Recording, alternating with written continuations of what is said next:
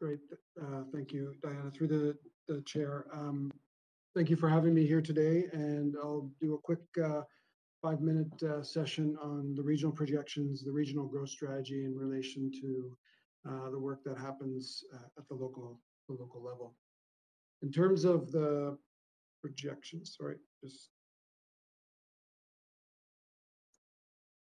first technical difficulty. My slides won't advance. Okay, thank you. So in terms of the growing region, as many of you know and have seen some of the most recent work from Metro Vancouver, by 2050, the region is expected to grow by 1 million people, 500,000 houses, and 500,000 jobs. And that is from the regional projections that we collaborate with our local partners, stakeholders, and regional agencies, along with modeling work that we do in our planning analytics group here at the region. In terms of the principles of growth, these have been long-held principles amongst the growth strategies over the past many decades.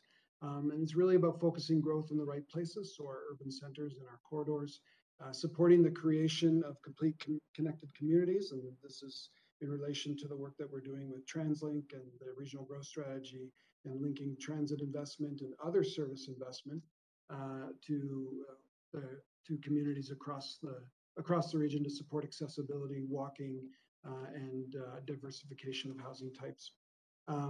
Protecting important lands from agricultural, industrial. As many of you know, on the industrial side, we have a very low vacancy rate, and we continue to put a large emphasis on protecting those lands to support our economy across the region. And not doing it at the expense of other important lands like agriculture. And the last bit is about supporting better mobility choices. So this is how do we invest in the infrastructure and support growth and focus growth into locations that can help us ensure that we efficiently invest in our infrastructure across the region. In terms of how we collaborate, as many of you know, the Metro Vancouver is a federation of municipalities, and it's a continued collaboration as we don't have the entire knowledge base of what happens at the local level, and we are trying to plan regionally and deal with regional issues, but we also know they have impacts at the local level, and so it's a consistent collaboration between all regional stakeholders and agencies and local partners, particularly on the projection side, as there are many projects at the local level, investments and infrastructure projects that can influence population growth. In terms of how the regional growth strategy interacts with the local context, is through the official community plan in most jurisdictions across the region. And in this instance, you have a regional context statement at Vancouver, but you're certainly working through your current Vancouver plan. But the intent here is an official community plan or a Vancouver plan has a regional context statement which is the link between the regional growth strategy and the local area planning context. So our regional projections are a set of projections, and they're really at a regional focus. We don't have the capacity, or do we get into a lot of the local context, because there are things in capital planning, there are investments that occur that we can't account for at a regional level across all of the municipalities. And so we keep our figures up at the higher level in terms of interprovincial migration, intraprovincial migration, and what is one of the larger impacts in terms of growth in our area is immigration. And that's relative to a lot of federal implications and decisions in terms of how many new Canadians will be coming to our country. And then generally speaking, Metro Vancouver, takes somewhere between 15 to 20% of new Canadians into the region. And again, I'm going to go through the projections here very quickly. They're at a sub-regional level. You'll note that in Metro 2050, which has not been adopted by the board, but our current working model as we move through the update the growth strategy, moving the projections up to a sub-regional level as primarily for the focus that we can't We don't have all the information to get into the more detailed local environment to do a lot of the planning, a lot of the projection work. And our projections are merely there to help support the work that the local planning environment is undertaking. And so again, we build on a scenario based model. We take in the characteristics, we do some ground truthing with the local jurisdictions, and then we produce the projections. So from a population perspective, in the subregion, the Burrard Peninsula, and for the purposes of the subregion, it is the city of Vancouver, the city of Burnaby, and the city of New Westminster that form the Burrard Peninsula under our 6 sub-regional areas. And you can see the population projected to be 1.39 million on the peninsula over the course of the next 30 years. From the unit projection, 623,000 new units, or not new units, sorry, we're going from, it'll be 623,000 units in 2050, my apologies, not that amount of new units. So by that point, you can see roughly 200,000 units from 2016 to 2050 is what the slide is showing as a projection, and equivalent in the employment is about 820,000 jobs will exist on the peninsula within by 2050. So again, roughly a shade under 200,000. Excuse me, it's point of privilege, I guess here. I'm not sure that the slides are showing on both screens. Thanks, Councillor Swanson. We'll just check. I do see them on the orange cone screen that's being displayed to the public, and I also see them on the WebEx. I wonder, you may need to refresh your orange cone. Okay, sorry for the interruption.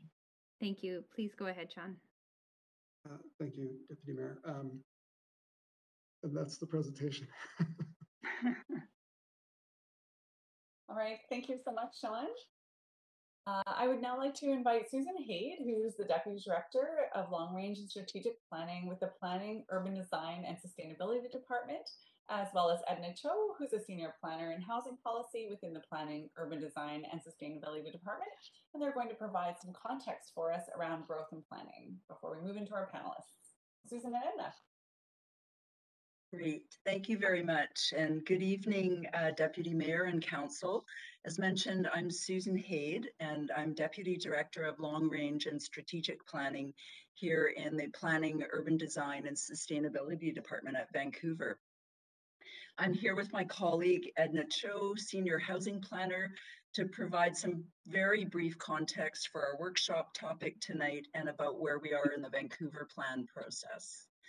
So, here's where we're at in the Vancouver Plan. And as Council is very aware, we provided a big update in July as we've completed phase 1 and phase 2 of public consultation.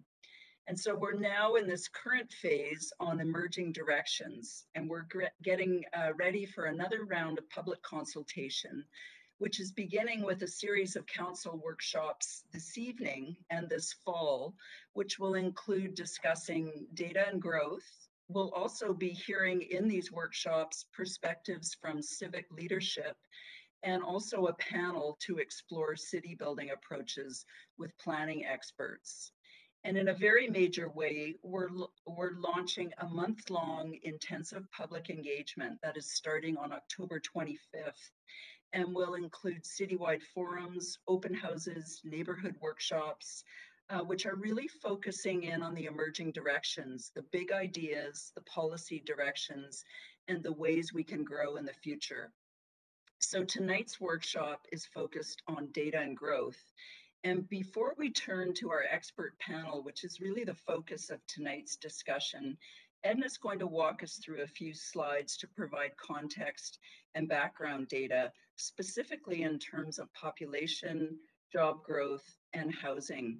And I'd just like to say, as follow-up to Sean's presentation, this is really the perfect moment to plan in the city of Vancouver with the Regional Growth Strategy Update, Transport 2050, the Regional Transportation Plan, and coming out of the pandemic, it is a key time for Vancouver to move forward with the Vancouver Plan in partnership with community. So over to Edna.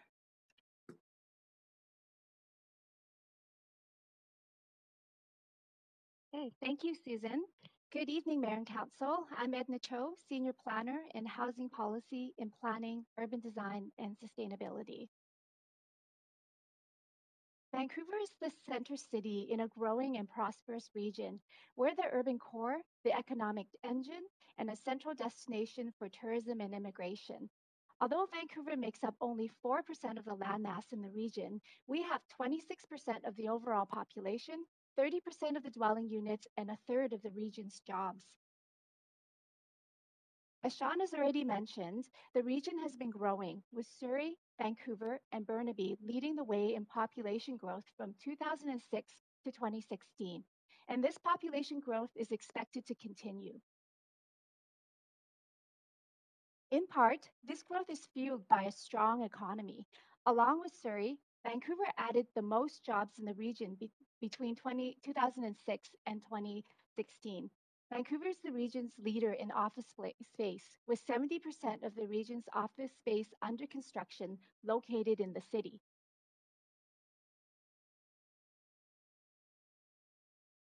Across Metro Vancouver, we're seeing growth across a number of economic sectors, from established ones such as information and cultural services to emerging sectors such as the green economy.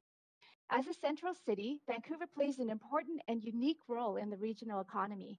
The city has a large and growing concentration of jobs in professional, scientific, and technical services, and we're noticing that certain sectors prefer a central city location that allows them to access Vancouver's large, diverse, and talented workforce. A defining feature of Vancouver's economy is its diversity. You can see in this chart that we don't have one dominant industry. In fact, many sectors make up the economy. This diversity is an important asset and ensures resiliency, insulating us from economic downturns. While this strong growth in the economy is great, there are also challenges. The Employment Lands and Economy Review has forecasted the need for space to accommodate up to 184,000 additional jobs in Vancouver by 2051. This means we need housing that's matched to the diverse workforce.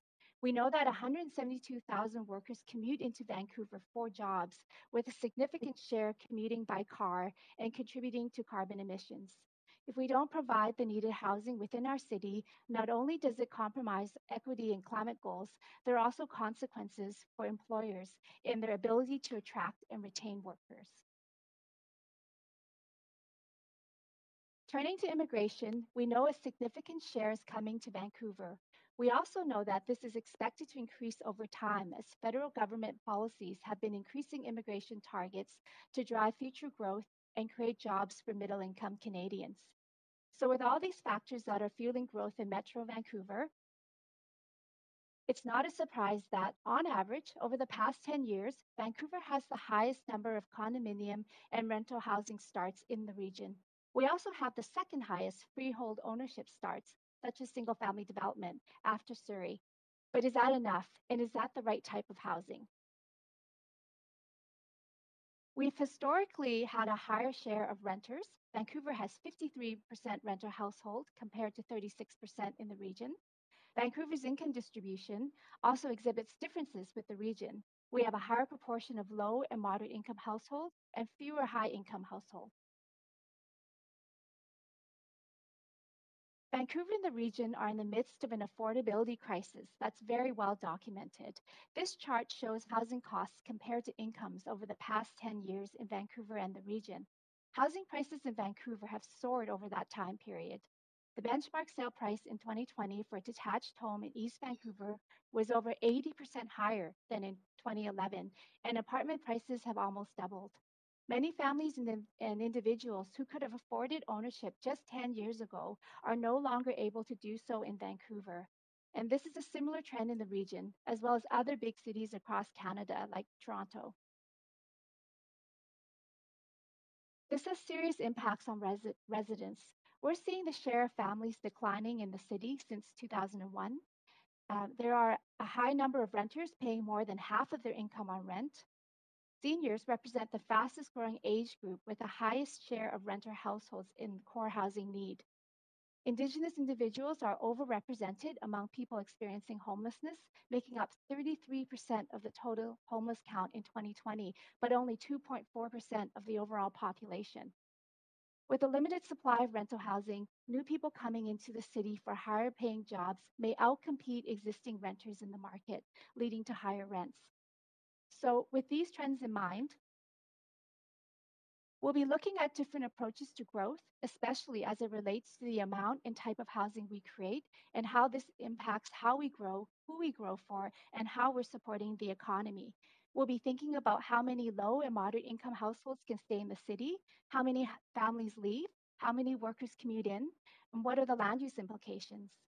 These questions are important for the type of city we become and will be explored through the next phase of engagement with Council and the public in the upcoming months. So thank you, and that concludes the staff presentation. Great. Thank you very much, Edna, and thank you, Susan, as well. So we're now going to be hearing from our diverse range of experts, and I'll just remind Council that you'll have an opportunity to ask questions of each of the panelists at the end of their presentation, of all the presentations. So I'd like to first welcome our first panelist, Mary Rowe. Mary is the President and CEO of the Canadian Urban Institute. And Mary, I think you have some slides to share, so please go ahead. Most important thing to know about Mary Rowe is that she's on Eastern, and it's dark, and I'm drinking tea to keep my attention as sharp as it can possibly be, to be with you all in Vancouver. Thank you for inviting me. I'm delighted to see some folks that I have met over the last couple of years. I've been in this role for 2 years. Councillor Swanson, lovely to see you. We sit together on the Municipal Working Group on Housing that CUI coordinates with a group called The Shift, and others of you. And I'm going to apologize in advance, as I always do, to colleagues in the planning department, because I've spent most of my professional career disparaging experts and suggesting that planning is important, but it's no substitute for leadership.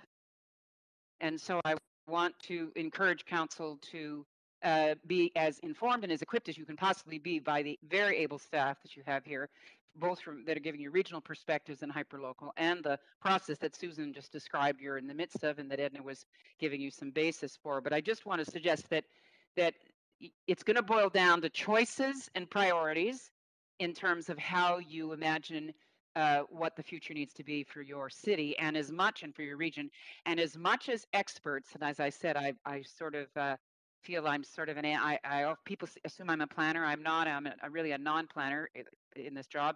Go figure. But I'm also really a non-expert. I really feel so strongly that expertise and specialized knowledge has gotten us into a lot of mess. And so, in fact, what we really need is a kind of collective approach to how we actually make decisions, and that's why Council is so critically important. So I'm going to give you the sort of furthest perspective, running a national organization, 30 years old, but I often say it's a 30-year startup, because really the last 18 months has transformed the way we need to understand cities, the way we need to look at them, and also it's a moment, what I would suggest, of a reckoning, that we really don't have any more excuses, and we don't really have any more ways that we can just keep talking about the ways in which cities have failed, and we've got to be really imaginative about harnessing a whole bunch of opportunities to reinvent them, as they have been. Cities are the oldest, probably the greatest achievement of human nature, and they outlive everything. They outlive corporations, they outlive companies, and they are unbelievably resilient. And part of our role as stewards of them is to pay attention to the trends that you're going to be exposed to over the next several months as you go through this process, and then see how you can attune yourself to really listen as stewards of the future of that place in terms of how it's going to evolve. So all the factors that you would anticipate are the ones that hit Vancouver squarely. Immigration, these challenges now that we can't turn our backs on in terms of equity and diversity.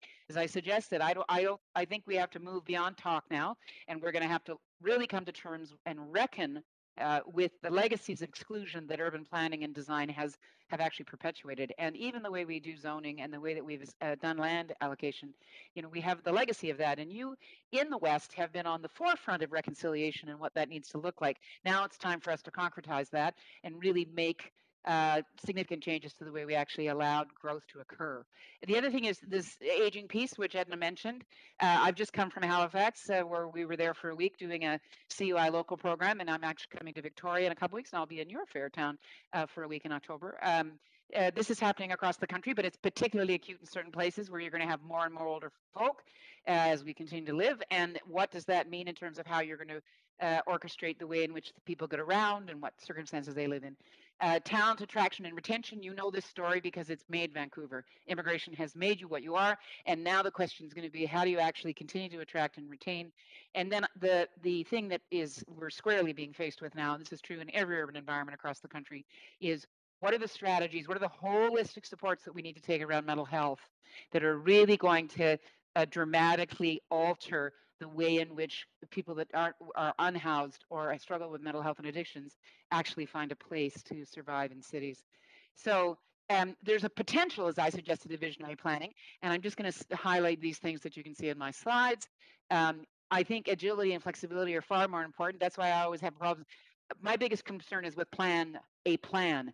I think what you need is a process that allows you to continually plan.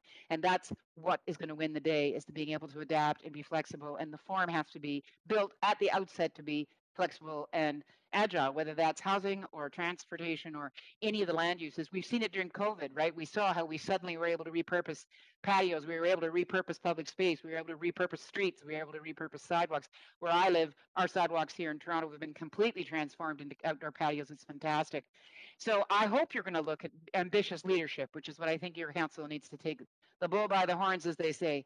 Some ambitious zoning stuff to make things more possible as of right, like accessory dwelling units, parking minimums, I know you're already looking at.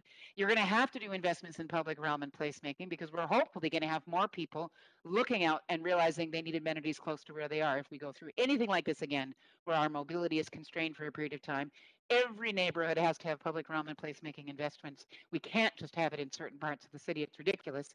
And then the other thing I would encourage you to do is always be looking, and I hope the planners who are on the call will agree with me, that we need tools, mechanisms to allow local differentiation. I do not need, nor do you, to go out your front door and see the same chains and the same kinds of built form that you would see in any other city. For heaven's sake, let's make sure that we're supporting and engendering all sorts of really fabulous differentiation and local variation and businesses that reflect and enterprises that reflect the population that's living there and choosing to be there. And let's hope that that means that we're going to think more imaginatively about different kinds of typologies, different kinds of land tenancy, community land trusts, mixed use, whatever it's going to take. You've done some interesting stuff already on this. You need to do more. I'm hoping I'm going to advance my slide. Oh, there we go. Thank you. The other piece is obviously the economy of this. You know, there is no place, there is no community without an economy. That is what underwrites why we come together. That's why cities form, so we could trade and exchange. And you've, again, got tremendous assets in this regard, post-secondaries, which need to be harnessed, and you need to be in as close an engagement as you possibly can for them to help solve some of your problems. City Studio is a great example that was incubated in the West and that we're trying to advance across the country. Hackathons happen all over the place. You've got an enormous cognitive surplus in the tech sector. We see it not just in the tech sector. I think it's in tons of retirees who've got bandwidth to be put to work to help us solve some of these challenges. And you're already doing some of this, creating new investment vehicles for Indigenous businesses. We need a whole bunch more of this. Caroline Hilton from Indigenomics is on your doorstep on the island, and you've got a perfect example of an extraordinary development that the Slave-Gitith and other First Nations are doing on the Burrard Peninsula. So I think that's what you'd call it, but you guys can correct my geography. But it's a fabulous example that I talk about across the country about the Indigenous community actually stepping up and developing housing. And then this notion of ad hoc regional enterprises or entities that don't, in the absence of regional government, although you have one, but that's across the country, this varies. And so I am encouraging us to not get too hung up on what we don't have and to think about, well, how do we get mission-focused, problem-solving stuff that can actually help us address at the local what the particular needs are. And that may well speak to the downtowns in your particular communities or the main streets, however it's configured, but that you start to find ways to not let jurisdictional constraints prevent you from having a holistic kind of collaborative approach. And, some cities have done this. Some municipal governments have done this by setting up offices of urban mechanics or innovation hubs. There are models for you, and I'd love to see you guys be even more progressive on that and continue to do more and more of that. And then the other area where, again, you have the jump is climate activism has been seated there with you for some time. So how can you actually continue to reinforce the relationship with the clean tech sector? You know, a lot of the clean tech innovation is located in your region. Are there ways that your zoning could actually enhance that? Could you have some innovation zones or districts that would do that? This third piece is a piece that I have to do across the country, which is we need a new deal in this country about how transit is funded and how the decisions are made. We cannot have such a reliance on the fare box. It's different in British Columbia. I appreciate your partnership with the province, but we probably need the federal government to get involved in operating transit and understand that it's part of how an economy, a national economy, it's an underpinning that we all need to be pursuing. And I know that you're already continuing to look at building code reform, but I just want to encourage you that I think for us to be able to reach climate targets, we're going to need to have targets and explicit goals. The federal government is starting to figure this out, that if they want to reach their goals, they're going to have to work with municipalities and cities directly. And again, I think you can flex a lot of local muscle in establishing and achieving those targets, both in terms of buildings and transportation. In terms of the affordability that Edna was just speaking about, you know, you really are the poster child for that. It's not, again, unique to you because it's happening now everywhere, but you were early on this. In my previous role, when I came back from the US, I worked in the Premier's office in Ontario. I was calling your colleagues in the city of Vancouver to talk about foreign buyers tax and what kinds of tools were available to us. So you've been facing this for some time, but I think it's no one solution. As you know, there's no one silver bullet here. And my general suggestions are that we've got to defang NIMBY, which means I think getting as of right zoning for all sorts of enabling different kinds of opportunities, that needs to happen across the region so that you don't get into a situation where one part of the city gets it, another part doesn't, and then you start to have these fights. And I'll be interested for council to interact with us about this, to tell us what your struggles are in terms of your own constituencies. And I think that you need cover strategies basically to be bold and creative. And I really hope that your staff can support you in how that could happen so that you can do the right thing and not be unable to do so because of the nature of your tenure. I'd love for the design community in this country to be more animated and more engaged. I would love someone to tell me why we can't do that. I worked in the US for 15 years. The design community understood its obligation to the civic sector, the public realm, and I don't know what it would take to get more Canadian designers engaged, but we need them to help us figure out, how do we up choice? How do we up choice? How do we up choice in how we get around and how we live, how we function, how we earn livings, and how we include people? That's where we need designers, heads, skills to help us. And then the other piece of it is that we've got to start working with capital stewards, people that manage a lot of dough. And we have a lot of dough in Canada, a lot. $212 billion sitting in Canadian bank accounts now after the pandemic, and plus pension funds and all the kinds of aggregate funds. You know, you have some of the more progressive lenders, Vancity and others, that have been working in the West and are now moving into other parts of the country.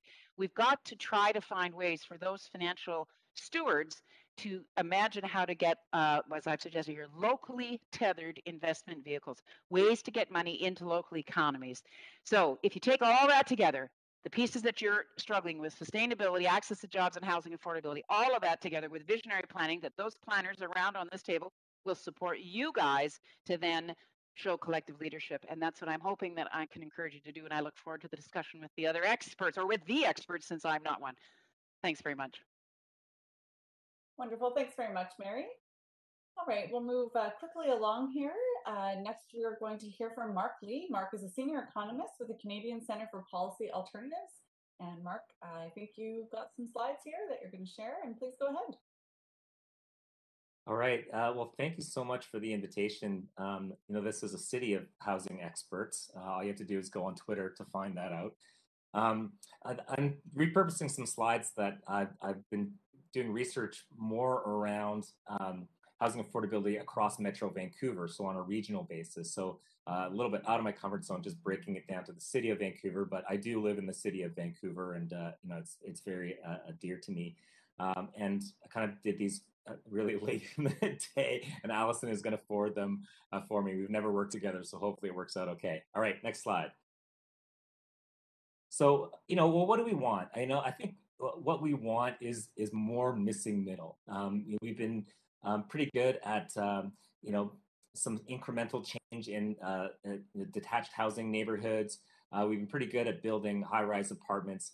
I don't think we've been particularly good, at least not in recent decades, around some of the missing middle stuff, everything from row houses to all the way up to essentially multiplexes and small apartments, and essentially wanting those to be accessible to a wide range of household incomes and types. So a big bang of big missing middle housing, I'd say mostly focused on the RS or detached housing zones. And we want it to be affordable. We want it to be diverse. We want it to be climate friendly. So, we're doing things like having shared walls, building the passive house standards, making sure that they are more resilient to things like the heat dome that we confronted earlier this year, but also anchoring those in housing in closer proximity to where people live, work, and play. And the idea of complete communities in urban planning parlance. I think a lot of this missing middle could be done on small lots that it could be ground oriented. If we cut out sort of minimum parking requirements, the need for large land assemblies, I'd say maybe you could have land assembly up to 100 feet of frontage, but maybe even less would be the orientation. And I'd love to see an emphasis on non-market and rental and using public land to all of those ends. And we should doing this all with the objective of reducing the wealth gap and the phenomenal windfall gains that have gone to homeowners over the past few decades in Vancouver. Next slide. So where do we want it? Again, this is looking at Metro Vancouver as a whole, so it's a little bit bird's eye perspective. But I think we want it almost everywhere. There's a lot of parts of the central city and around transit hubs where we are already pretty dense.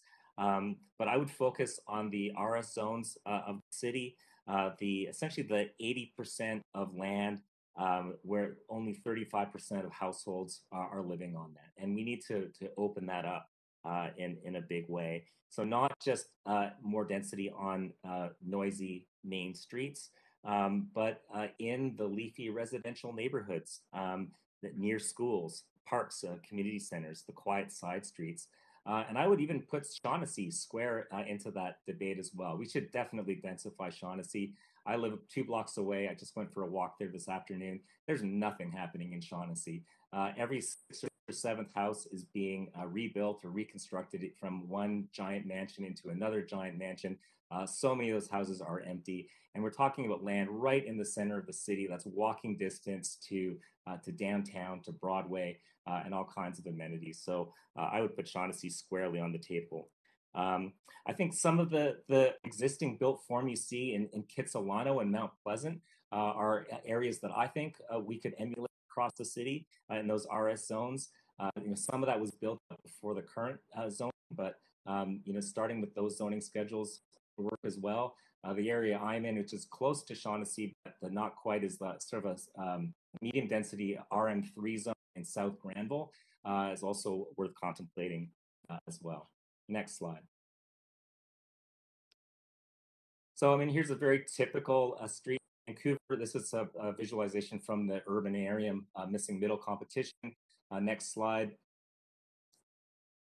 And one of the winners of the competition, suggested this kind of form. So it's still very much in scale with the neighborhood, but at much higher densities. Limited land assembly, but housing a lot more people. Next slide. And these next couple slides are really just to show that we have tons of examples of this already in the city. So we don't really need to reinvent the wheel. We just need to allow this type of development much more broadly across the city. Next slide.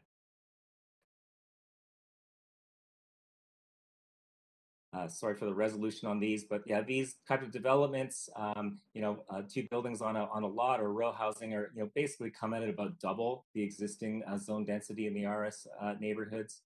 Next slide. These ones, at a slightly larger density, maybe a triple the existing density, but 2 FSR or floor space ratio.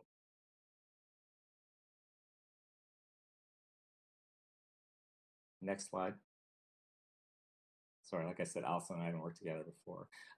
So, in some of the big picture, things just to kind of throw the cat among the pigeons, I think what we need is ultimately provincial-led upzoning. There's a lot of local obstacles to this type of development. But I also think that in doing so, we want to, enshrine this principle that all new development must contribute in some way to affordable housing. I'm a big fan of expanding non-market and co-op rental housing. I think the nonprofit developers are able to essentially build at cost, and I've done some research that basically calculates the break-even rents that can result if you do that. So essentially, you're taking out larger profits going to developers, and you're making sure that the rents that are achieved cover the upfront costs of construction. And if you get contributed land or low-cost land, then you can drive those down even further. On a macro scale, looking at Metro Vancouver, we've done some of the math on that, which is that we're looking at about 10,000 new non-market rental units per year to keep up with population growth and to alleviate the current imbalance. And on a micro scale, looking at ways of how we can whittle down those costs for each of those particular projects. So building with wood frame, generally up to 6 stories, waiving parking requirements, and eliminating community amenity contributions and DCLs for those, which we're already doing for a lot of stuff that we want to build. But I think we also need some effort to increase the capacity of nonprofit developers as well. I'd love to see public land play a big role in this. So I think almost everyone agrees that we should be using existing public land owned by the city or the region or the province or the feds, and putting that on the table for developments that build out affordable housing capacity. But I think we should be thinking about a pipeline of more public land, especially for that purpose, and using progressive property taxation techniques to have the money to be able to purchase that land. A lot of that could be turned over to the nonprofit sector to build out the type of housing that we want. And I think overall, there's a bigger conversation that's bigger than the conversation here today around reforms to the property taxation system, more balance between the very preferential treatment that homeowners get compared to renters, things like eliminating the homeowner grant. I think we should be having more progressive property taxes and taxation on people owning secondary properties. And I also, I think the recent Canada BC Housing Supply Report challenged essentially the development system where we rely on rezonings and community amenity contributions. And we should be shifting away from that type of model towards pre-zoning for higher density and having certain conditions attached to that. Next slide.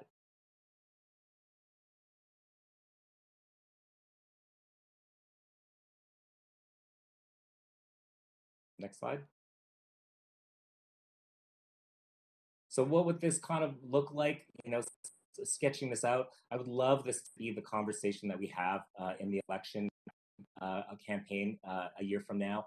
But in those RS zones, basically doubling and tripling the existing density that's allowed. So in FSR terms, from 0.7 to between 1.5 and 2 FSR, that would allow anywhere from 6 to 12 units on a standard lot. You'd have some potential for assemblies to take advantage of the space in between houses. These would be ground-oriented, very efficient into not having a lot of area lost to common areas. And it would allow for a lot of diversity, and potentially you could even go higher density on the corners. And some folks are suggesting, up to a 3 FSR on a certain site. So you have this higher density landscape punctuated with some higher buildings and making it interesting. I think there's a lot of scope for changing the way that the zoning schedules are set out. So reducing the front and side setbacks, and that way you could get the same amount of density with more modest increases in height. I think there's a lot of scope for architects and builders to do some interesting forms, but also, maybe we should be thinking about the success of the Vancouver Special back in the day, much derided by some, but workforce affordable housing for immigrant families for many decades. And the idea that we could have pre-approved templates that would essentially be a matter of an over-the-counter approval at City Hall is very appealing. And they wouldn't necessarily need to be one template. You could have a whole series of them for standard lots or double lots or even multi-unit housing. And of course, minimum parking requirements would be eliminated as well. Next slide.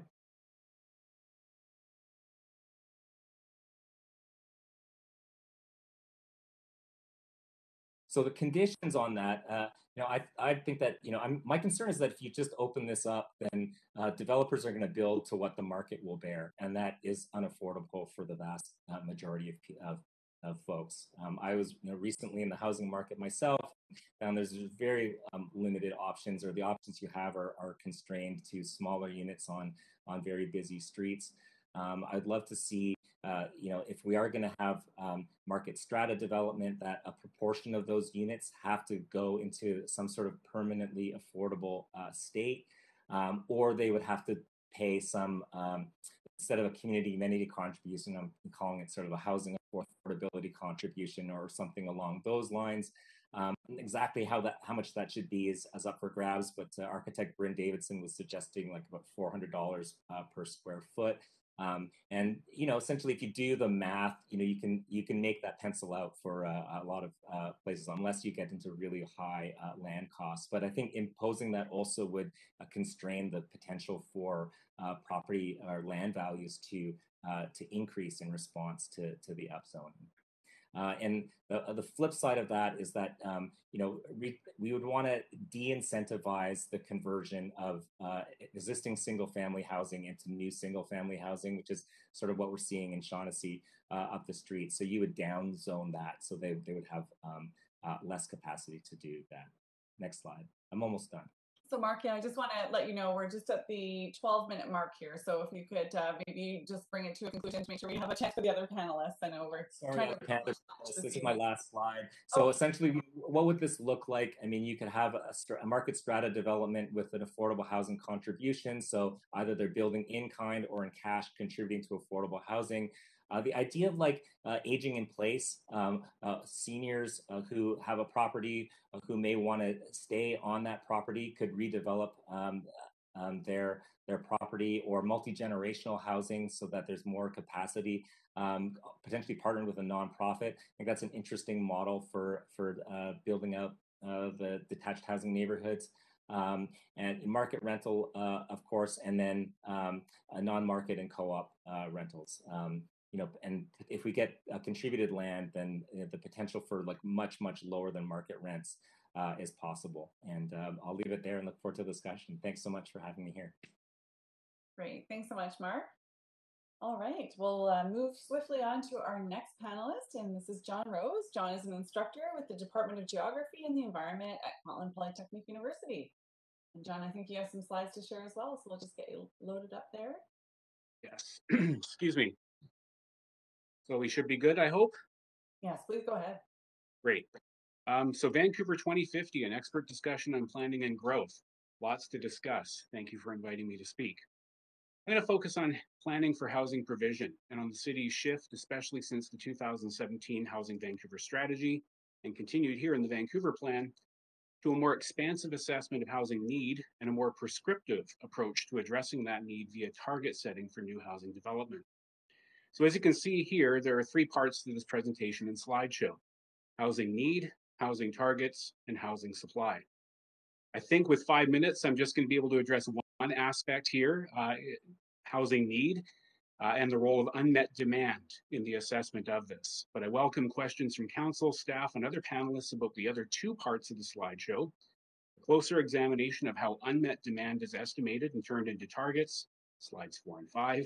And thank you in advance, by the way, to the planning department for their understanding in my inclusion of a slide that includes a chart from a stakeholder meeting of which I was a participant. And so I have some things to say about that. And finally, if the other part of the slideshow, if you have questions about this, questions about how the targets may be met by supply, covered in slide 6, I'd be happy to address those.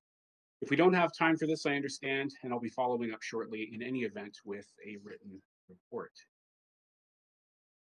So as part of today's session, at least in terms of the preparatory or accompanying documents, we've seen this chart prepared by the Planning Department that provides an estimate of housing need for the City of Vancouver between 2022 and 2031. So one component is pretty straightforward, housing need, although maybe Andrew later will be complicating this, housing need generated by the estimated net growth of new households as a result of external drivers that Sean, I think, covered quite well earlier, in-migration, internal drivers like new household formation from young adults. And so we arrive at about 35,000, although it looks more like 40 on this particular chart. And conventionally, this is what you would plan for in a kind of responsive fashion. You'd want to ensure that the land base can accommodate new households and dwelling units. You'd plan, as Sean described, to direct the settlement, as with the Metro Vancouver regional planning documents that discuss these figures as estimates, not targets, and which identify areas where such growth is to be directed.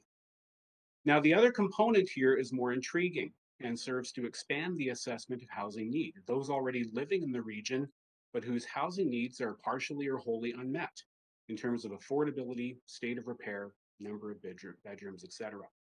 So we see here that the unmet demand component is approximately 46,000 households, and by my rough calculations, about 66,000 individuals, almost 10% of the city's residents. So this is the largest component of the housing need category. You put these things together and you get a total housing needs assessment of about 81,000 households for the 2022 to 2031 period. Of course, this needs assessment then informs the city's targets for housing and more specific management of housing supply. But in all of this number tallying and chart making, I think it's vital to ask the question, why is there all of this unmet demand? I've circled an area of the chart which represents roughly, in a few months' time, the present day. And not to quibble too much with the chart makers here, I don't want to be, nitpicky here, but really, this is where we should see that 46,000, households of unmet demand. In addition to, what would be on an annualized basis about 3,500 units or households of estimated annual new demand. But here's the question, right? There's an assumption here, I think, that we have this 46,000 households whose housing needs are not fully met. And I think we see that figure to stay the same at the end of 2031. And the question is, will the next 10 years see a reduction in this unmet demand to zero? Will the policy interventions be successful? So we just have 46,000 total for this entire period, or is there only going to be a partial reduction, stay the same, or perhaps even increase? So this unmet demand is a main component of the housing need category, the basis of target setting and planning for housing supply. So I might ask, don't we need to figure out the causal factors behind unmet demand to figure out whether or not policies will address these and what the future may hold? So let's consider those explanations focused on the role of housing provision in kind of creating unmet demand, given that the focus of targets is housing provision, not income growth or other kinds of things over the next 10-year span. So we see here, one component is the, insufficient provision of suitable, affordable, non-market housing, and we've heard Mark refer to that. So perhaps we'll have some further conversation later in the roundtable, though obviously it's of importance, and also connected to the next component, which is the insufficient provision of suitable, affordable market housing. So why is that the case? I think this is an essential question that we need to answer in this process of target setting. And I'm just going to stay to slide 3 here, so I know I'm past 5 minutes, but I'll keep it short. We see changes in housing costs. And, as Edna showed earlier, Ms. Cho, we saw here this chart. And we might ask ourselves how that's correlated with the changes in the factors affecting demand for housing.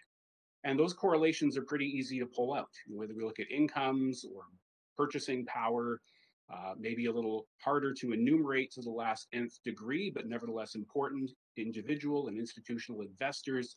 There's a clear kind of connection, right, a correlation.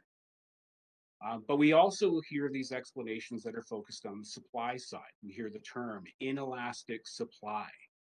Suppliers are willing to supply lots of housing only in response to very high prices and comparatively little housing in response to small price increases.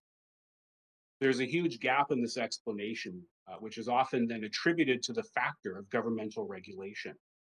And so we really need to get at the heart of this to see to what extent is governmental regulation, for example, in the form of zoned or development capacity, behind this inelastic supply situation. I'm happy then to address, perhaps in the course of councillor questions or in the course of the roundtable, other aspects of this presentation, target setting, and how those targets are going to be met by supply in addition to this. But I see I'm at about 7 minutes, so I'll stop there and thank you very much and look forward to a fulsome discussion today and further elaboration in written form of these ideas. Great. Thank you so much, John, for staying with your time there. And I'd like to welcome our next panelist. Our next panelist is Andrew Ranlow, is the Vice President of Advisory Services with Rennie Group. Thank you so much, Diana. Give me 2 seconds here and I'll get into my slideshow. All right. Thank you so much to planning staff as well as Mayor and Council for asking me to participate tonight. Sean covered some of the how many with respect to current outlooks for the region as per Metro 2050. And we thought that it would be valuable to look at some of the whys and hows behind the how many. So that's sort of the role that I'm going to play in the next 5 minutes. But before I get into that, I'd like to build on something that Mary said, or a word that Mary brought up, and that's aging. It's important not to lose sight of the importance of demographic change in all of these discussions about looking forward into the future. Nobody really likes to admit that they're getting older or that they have a birthday coming up, but we are entering what's being called Canada's silver century as the bulk of the post-World War II boom ages into the retirement stage of the life cycle. And it's the changes in the collective needs and wants of, let's say, the region's 3 million residents or the city of Vancouver, 697,000 residents, that to some degree are going to have a much larger impact on how our region and the city functions than the additions of population that we're going to see within the next year or within the next 10 years. So I'm actually going to advocate that we, in terms of a name for this particular section, that it's not the city of Vancouver's planning for growth, it's actually planning for growth and change. We do really need to recognize the base of population that is here already and how that's going to change in the coming decades. So there you go. There's something that I thought about. In terms of looking at some of the hows and whys behind the how many, for this I need to jump up to the national level and all the way back to 1971. And that was the point at which the post-World War II boom started to enter the labor force in large parts in Canada. And that at that particular time, there was about 6.6 people of working age, so aged 15 to 64, per senior citizen. We go ahead 2 decades, and that number of workers per senior had declined by about 20% down to about 5.3. 2020, it had declined about another 36% down to only about 3.4 workers per senior citizen. And the projections were under the historical immigration targets at the national level of about 250,000. That number would fall further, but another 30% down to about 2.3 workers per senior citizen. Now, within the context of a slowly growing labor force as a result of this big demographic shift and the potential implications that it had for a growing and robust economy, as well as financing things like social services with respect to the healthcare system or the Canada Pension Plan. The federal government in 2017 came around and decided to increase our federal immigration targets from that range of about 250,000 up to 310,000 in 2018, 340,000 by 2020. And then in 2018, they came back to the table and said, well, we're going to go a little bit further and a little bit higher. We'll go to 2021 and 350,000. And well, then COVID happened. And by the end of 2020, we actually only welcomed about 184,000 new permanent residents to Canada. That was our lowest level since 1998. It was about 156,000 short relative to the targets that the federal government had set. So then we jump ahead to October of last year, and there were new targets established at the federal level.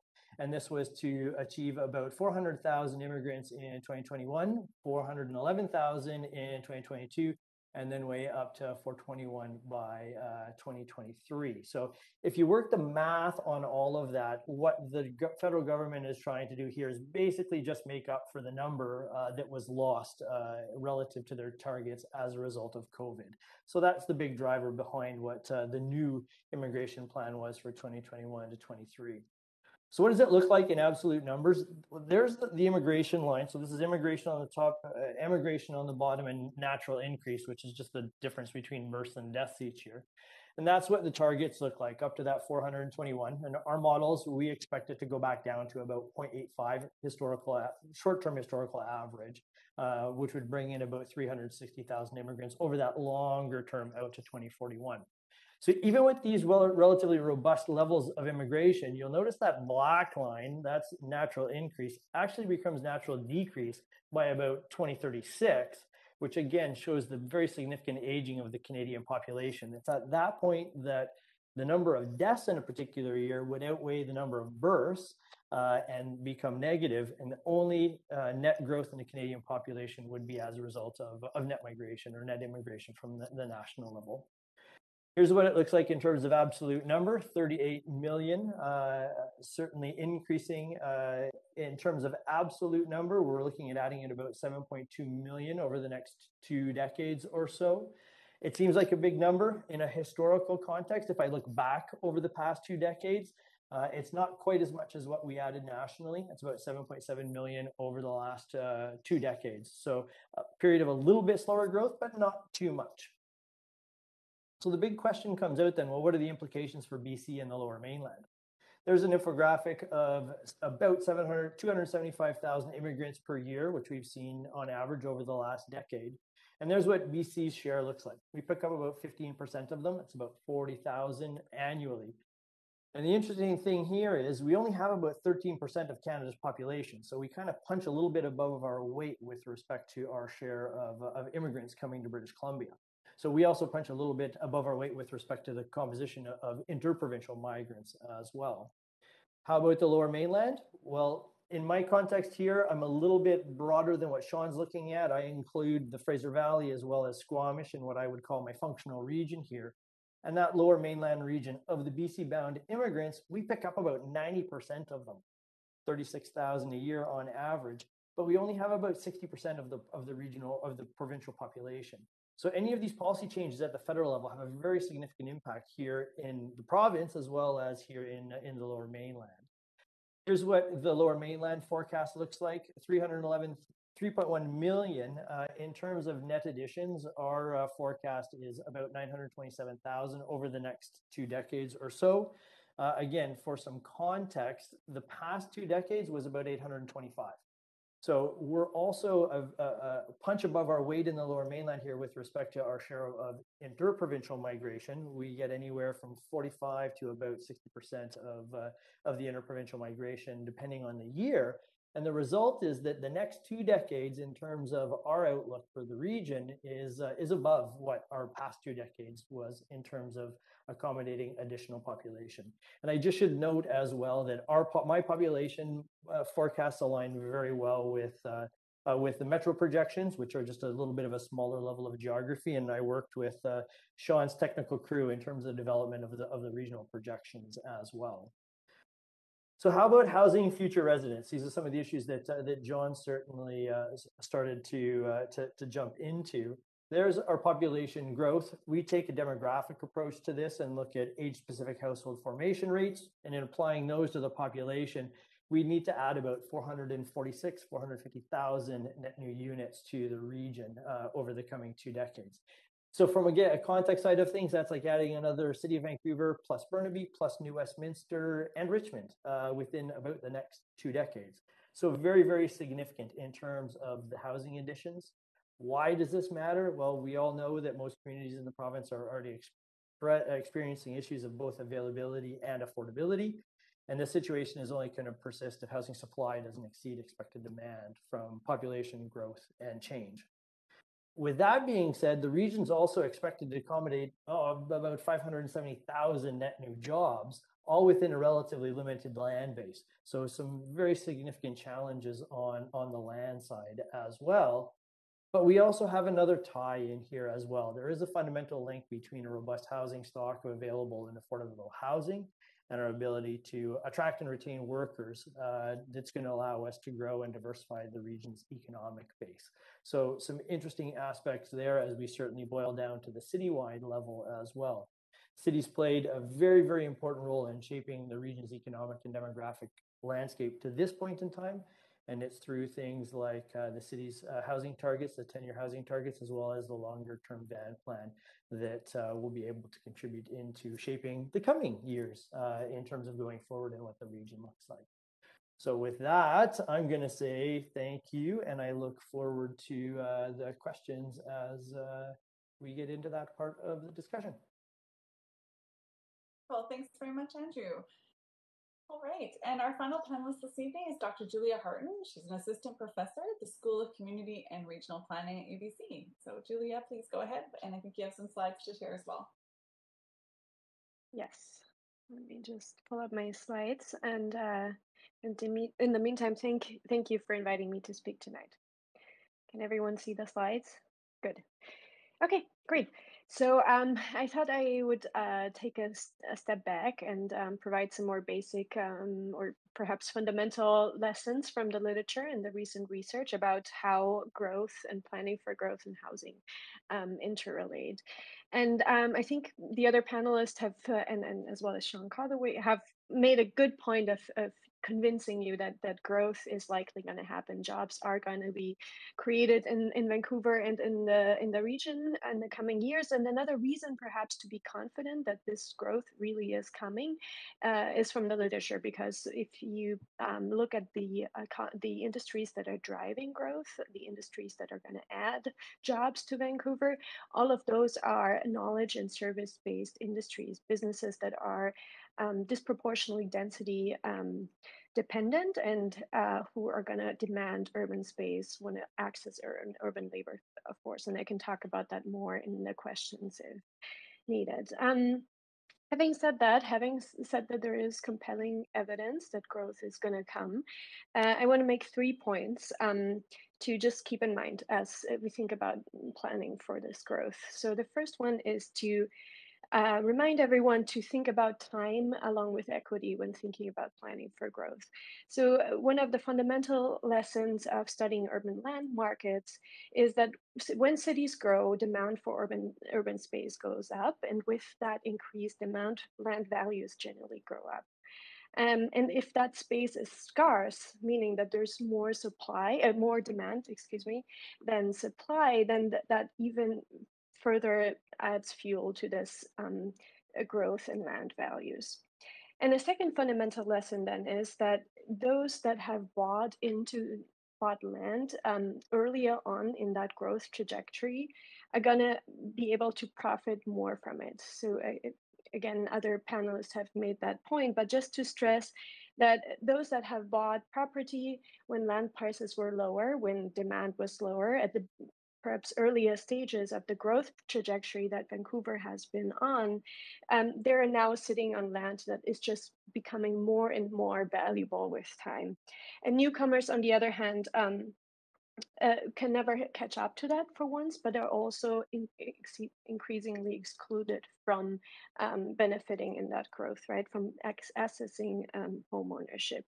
And so because of how land markets work in our current system and the system that we're operating, this fundamental inequity between earlier and newer and future residents of Vancouver is almost built into the system.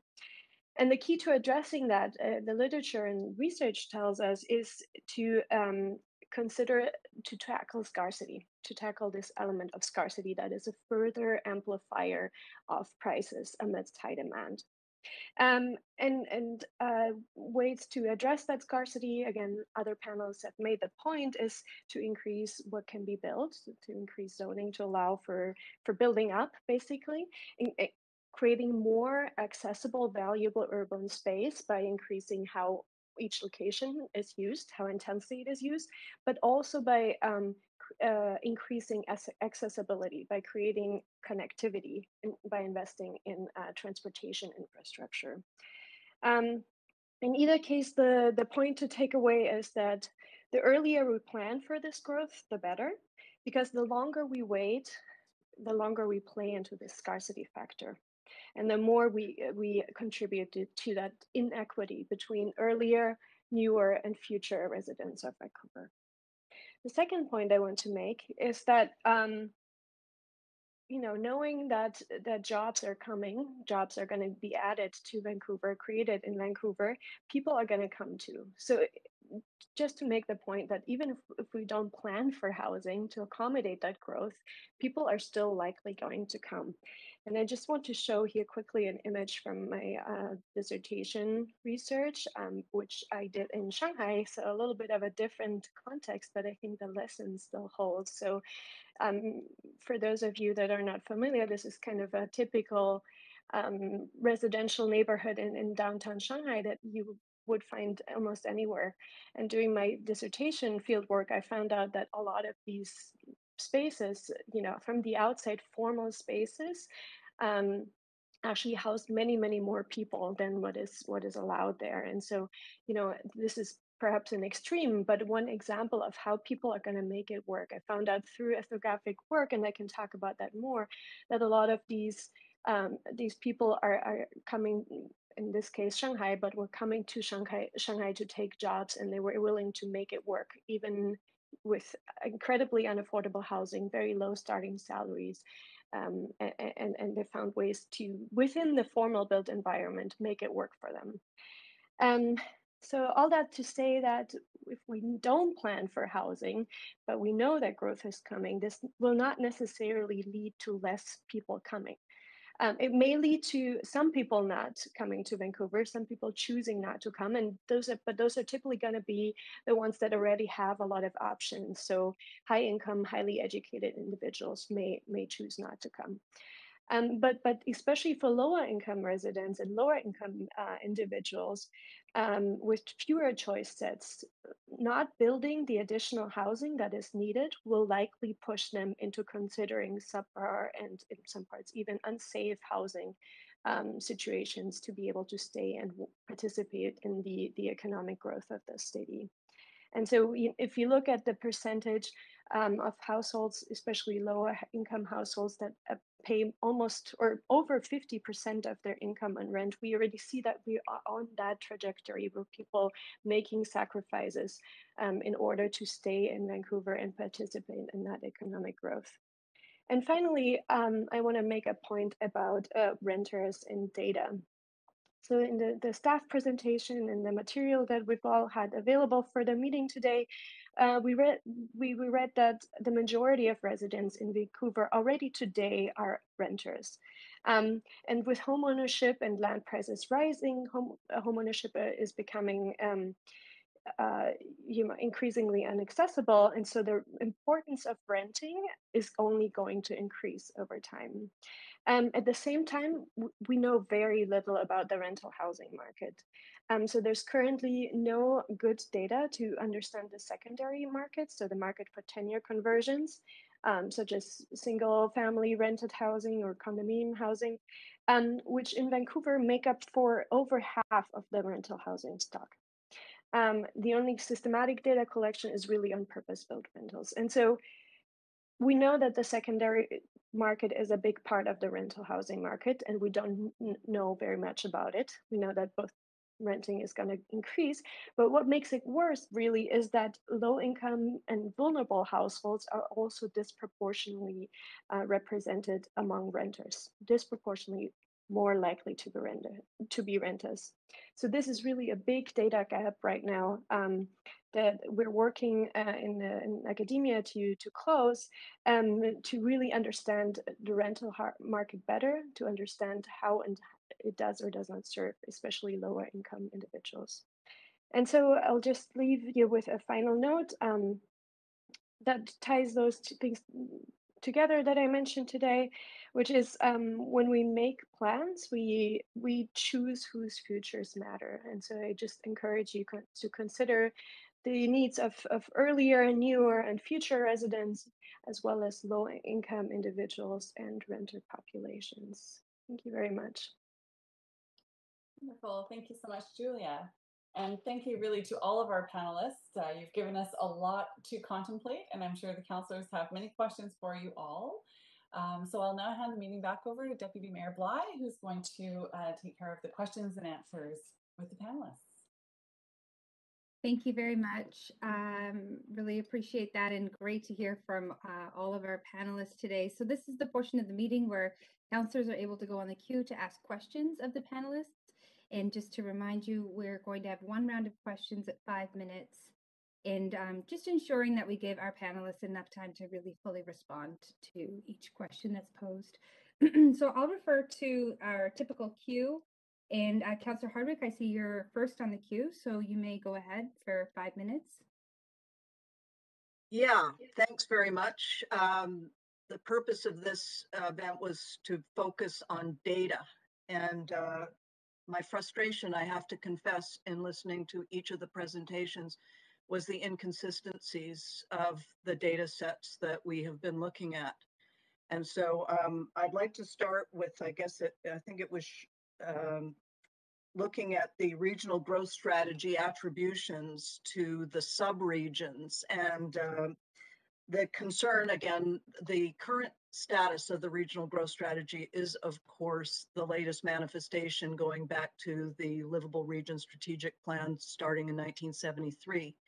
And over that time, there has been projections that are at a granular level. And in fact, the last ones that were done in 2016, in the 2016 to 2026 period, showed an attribution of household growth in the city of Vancouver proper of 32,000 households.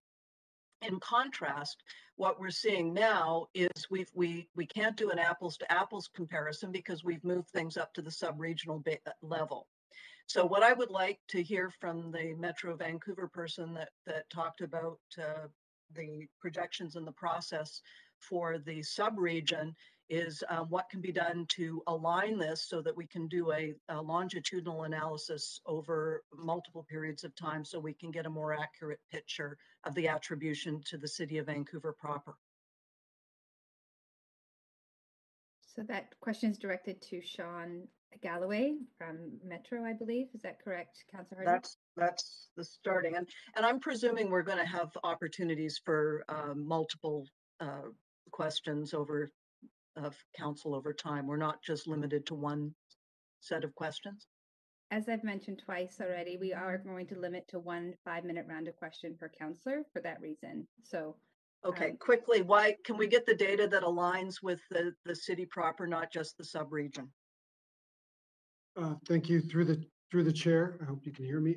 Through the chair, we do have that data, which is a core service we provide, and we'll be releasing that in the next couple weeks. Each municipality has in some way asked for it, and we will be working with City of Vancouver staff to provide that. But again, the city level data will not, at this time, is proposed not to be in the regional growth strategy for a variety of reasons, one of being which is hard to amend the regional growth strategy so the data becomes somewhat stale. Okay.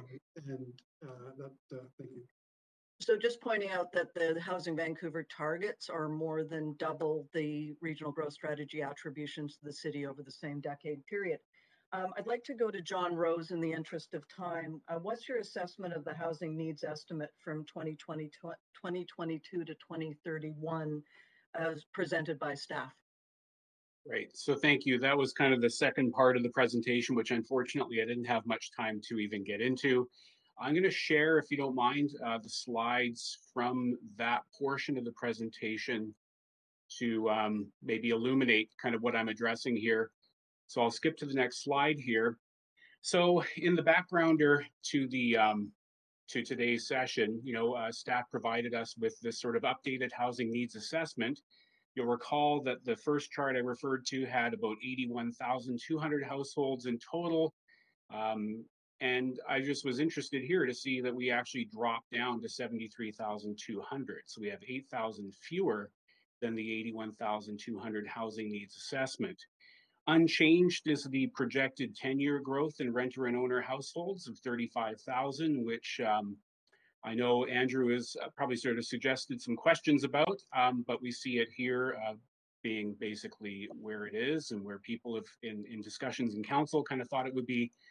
My interest is in really the sort of unmet demand component described here as existing needs. So we see homelessness, 3,200 individuals, SRO replacement, 7,000 singles units, and renter and owner households overpaying on housing at 28,000. Which then collectively, make up more than half of these targets for the next, 10-year period. Now, I appreciated, as I mentioned, staff's sort of latitude in allowing me to share with you some earlier draft work on describing targets. I was a member of this workshop back in May 2021. John, we're just at the 5-minute mark, so if you can wrap up your response. Sure. I'll follow up with the written report, but there are discrepancies here in terms of the figures. And I know it's kind of an iterative process. This is, well-intentioned individuals trying to get a handle on this. But I just want to emphasize that the kind of inconsistencies do raise questions about the nature of these numbers, whether they're evidence-based or aspiration-based. Okay. And, a skeptical member of the public might say, you've got 81,200 and that's your number. And now you're kind of backfilling the justification for it. So I'll leave it there. Thank you. I apologize for the time. I guess I should have done 12 minutes to begin with. No problem. Thanks very much. And there is going to be an opportunity. The panel is going to have a roundtable. They'll be listening to the tone of questions that councils will be asking and can respond in that discussion as well. So, or listen to the content, not the tone, the content of questions from councillors. So I'll go next over to Councillor Swanson for 5 minutes. Go ahead, please, Councillor Swanson. Yeah, I've got two specific questions and one huge concern about homelessness, which hopefully you can address when you do your discussion amongst yourself. So the first question I wanted to ask John Rose, and the second one I want to ask Mark Lee. So the first one is, do you think that adding more expensive rental will reduce prices over time? And for Mark, I wanted to ask, what do you think the role of vacancy control could be in achieving more affordability? Thank you, Councillor Swanson. I'll be very quick. I am skeptical about these kinds of sort of trickle-down models of housing provision, which suggests that if you supply expensive units, that this is some sort of knock-on effect that produces less expensive supply elsewhere. I would advocate to address the issues here. We need housing provision across all affordability bands, and we need it now. Okay, thanks. Thanks for the question, Councillor. Yeah, I'm a fan of vacancy control. I think the lack of vacancy control is a loophole in the current rental market and the rent control systems we have. So, even as we've had ostensibly, frozen or very, nominal rent increases, and what we've seen overall on average is rents have gone up largely because of the turnover. And then by virtue of having a gap between market rents and prevailing rents, it creates incentives for landlords to be able to evict renters and increase rates. So I think, you can make the case for new investment in rental housing that is vacancy controlled. There's a rate of return. It's the flow of rental income that flows back to the initial developer over time, and that should be sufficient. They shouldn't be relying on windfall profits by virtue of holding that land. Since I've got 3 minutes left, then I'll ask. Thanks, Mark. What would you guys do about how would you guys end homelessness? Does anyone have any good things to do off the top here? I once asked that question to you, Jean, and you said the reason people are homeless is because they have no homes. I think that's the right answer. We need to build homes. Yeah.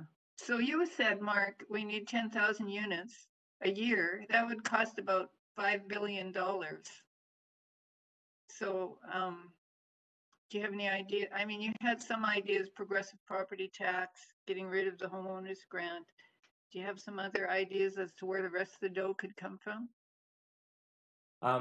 Yeah, I mean, I've done a paper on like crunching out the numbers on that one. I can't remember the exact total of that was, but I think we have huge windfall gains that have gone to existing landowners in the city. I myself have benefited from those immensely, and a lot of people are sitting on gains that will never be taxed under the current system in terms of income tax or capital gains.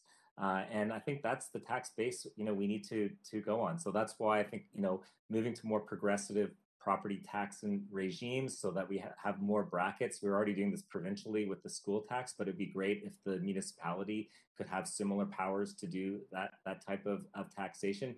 Eliminating the homeowner grant, that's almost $900 million per year province-wide. That goes to homeowners by virtue of owning a home. The province has talked about leveling the playing field with a renter a supplement, or I forget what they're calling it, a renter's rebate, but we've yet to see any action on that from the province.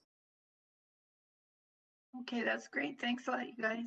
Councillor Swanson, can I just jump in for 2 seconds there? I think it's also important to I don't have any solutions per se, but I also think it's important to recognize that homelessness isn't just a city of Vancouver issue as well. It needs to certainly be looked at regionally.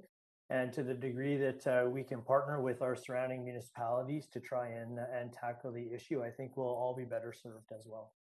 Yeah, I think it's a national issue. I totally agree. Yeah, so let's not lose sight of getting all the other municipal partners together to help try and solve it. Okay, thank you. Thanks very much, Councillor Swanson. Councillor Carr. Yeah, thanks so much. So I have one general question to start with. I think all of you talked about the fact that we need more rental housing, worker housing, housing for newcomers, all needs to be affordable. But developers over the last decade have certainly built more high-end market condos than anything else, for which the city has got DCLs and CACs, which we use to provide affordable housing, childcare, community centers, parks, etc. It's a big conundrum. How do we get our way out of that? I'll jump in. I mean, I'd like to see a lot more upfront public investment in affordable housing. It's really just the upfront capital cost that needs to be overcome, because once you build something, you have a flow of rental income that goes 50, 70, 100 years into the future. So this housing basically pays for itself. If you do it as a public or non-profit model, you can get break-even rents that are much lower. Again, also if you're waiving minimum parking requirements because it's very expensive to dig large holes in the ground, waiving DCLs and CACs for those type of projects. And if you have contributed land, so I did some of the math on this recently, and you could get, basically, on a nonprofit with a 50-year mortgage, the cost of a one bedroom, it could be as low as $1,273 per month. That's still not cheap for some, but you could use that as an average, and across a whole development, you could do some cross subsidies so that a number of the units, say a third of the units could be closer to market rate, and a third of the units could be at something like, much lower, $700 to $800 per month. So for the very, very poorest, there's still going to need to be some kind of additional income or rent supplement subsidy. But if we do like a public not-for-profit model in terms of the build out that we need and do it at scale, we can deliver affordable housing. The economics do actually work. And does that, and Mark, would that work with the city supplying the money? And if we don't have as many CACs, or are you saying use the CACs in that regard, or borrow in order to build that housing and recoup through the rental? Is that the model? Yeah, and I'm not sure, because of the particular regulations on borrowing municipally, I don't want to overstate that. But borrowing is one option. Yeah, a higher property tax is another option. Oh, I know you did mention that. Thanks. Okay, I have another question from Mary Rowe. Mary, you talked about defanging NIMBYism, enabling good density everywhere, and engaging the design community to provide choice, choice, choice. So I want to know what you think is good density, and what do you think about not just engaging the design community, but residents or neighborhoods in the discussion of more choice, choice, choice? Yep, thank you. Thanks, Councillor. Deputy Mayor, rather. Can I just come in on what Mark said, too, before I answer the question you just asked, which is that I think we need to look at governments getting back into owning some housing. This is, I see some people nodding. This is not something around which there's a lot of enthusiasm. People are just, they have horrible pictures, dystopian pictures of government buildings, falling apart. But, this is a federal government that is ambitious about housing, and maybe, 50 years ago, it did initially put the upfront and it held the property. And I think we need to open our minds, not just to government's owning, but to trying to create conditions so that there can be a whole diverse range of owners of housing units and multiple units. And we should make that available. More co-ops, more not-for-profits, churches, good heavens, there's faith institutions, but also that the federal government might consider going back into that business. I know that's highly controversial, but good God, we haven't had much success with them not being, so maybe we should try it. Now, in answer to your question about good density, well, I think at the beginning of the pandemic, across the country, people started to ring a bell and say, gee, there you go, density is bad, density is dangerous, multi-generational living, congregate living is not healthy. And I think the caveat that I'm trying to add here is that we need to be planning around, and my planning colleagues I'm sure will agree with me, there are amenities and there are ways to do density that can be safer, more resilient, but also just more livable. And that means public realm investments, and it means interior design changes. It means trying to create, designers are smart. They can create interiors, just like we're advocating, for instance, that office design is going to need to change, and we need more residential to come into commercial spaces. That's going to require transformation of how those spaces are organized. So good density. Go ahead. That's the end of the 5 minutes for Councillor Carr. I'm sorry to cut you off there. Thank you very much for those comments. Councillor Fry. Oh, wow. These 5 minutes are going to go fast. Okay, I'm going to go fast. Question for Sean with Metro and the regional growth strategy. In recent year, we've seen the feds invest in new SkyTrain for Surrey and Langley, which is an area of untapped growth and potential for a lot of density. How does this change our regional context growth strategy? Or does it? Thank you through the chair. Certainly, the growth that's occurring out there and those types of investments that's part of when we go out to engage at the local level. We understand some of those larger investments that are occurring, and we're partnering with TransLink in terms of their transportation strategy and aligning our projections with those investments going out there. So most of that is baked into the current projections that you see forthcoming. Okay, so we're not anticipating a rethink for the Burrard Peninsula relative to the new growth south of the Fraser? No. Okay, thanks. Moving on then, a question for Mark. Mark, you mentioned a lot about provincial-led upzoning and both eliminating DCLs and CACs at a time when we as local governments are experiencing a lot more provincial downloading and increased costs. I'm curious why you hadn't explored some of the different tools, like rather than say upzoning, actually downzoning with the new provincial rental-only zoning legislation that provides us an opportunity to effectively downzone land for housing that we need. Yeah, I think the gist of the comment was if you go to the BC Canada Housing Supply and Affordability Panel, probably getting that name slightly wrong, but I think they really nailed it well when they argued that the current development system, like the way we introduce density, is broken because it's all site by site spot rezonings with negotiated or in some cases targeted community amenity contributions, and we become reliant on that model. And that that model works well for some larger, bigger, market builds, and you can shoehorn a little bit of affordability onto that model as a result. But I think it really changing the game is what we want to do, and particularly if as we kind of have built out a lot of the industrial areas, the transit hubs, and now we're on high streets, we're looking at expanding that density into the detached housing neighborhoods. And I say this without recognizing the political challenges of making those type of positions. But nonetheless, I think that's where we need to go. And so reframing that model away from rezoning and CUCs towards pre-zoning or upzoning, and allowing certain types of development with particular conditions attached that ensure we build affordable housing along the way. Okay, so if local governments are taking on the burden of affordable housing, which is really a provincial kind of responsibility, how do we finance our infrastructure and other aspects of livability that make density work?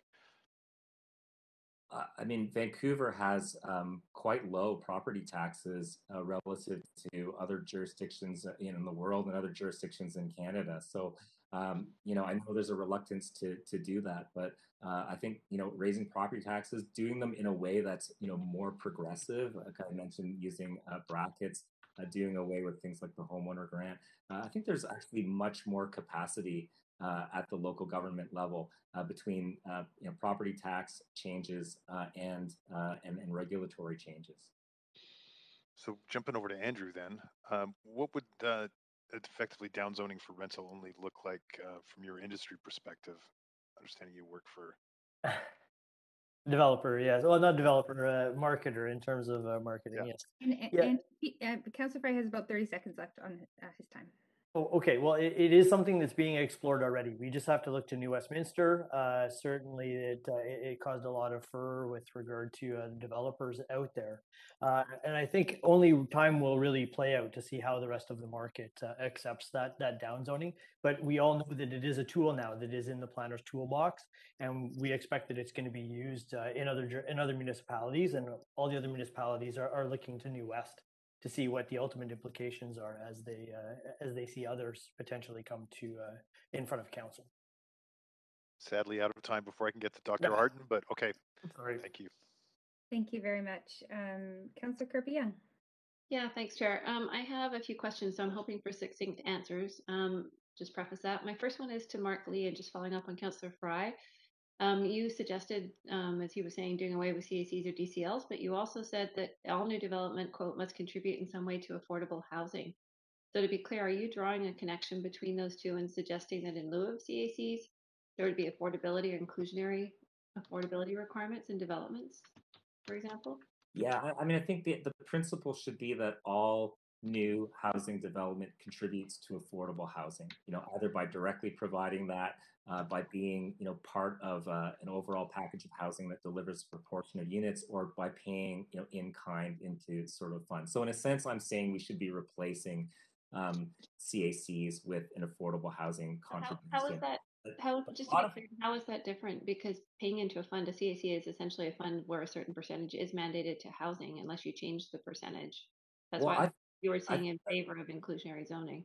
Well, I feel like local governments have been relying too much on having the new growth paying for new services that benefit everyone, rather than having everyone pay for those services, so that we all, through our property taxes, pay for the childcare that we need and the libraries that we need and community centers we need. We don't just rely on new developments and a community amenity contribution to cover that. But we should have something like a community amenity contribution that's specifically targeted to housing. I also am really, not too happy around community amenity contributions that go for public art. That's of dubious benefit. Well, maybe we could have a follow-up conversation offline on that, because those dots are not connecting for me.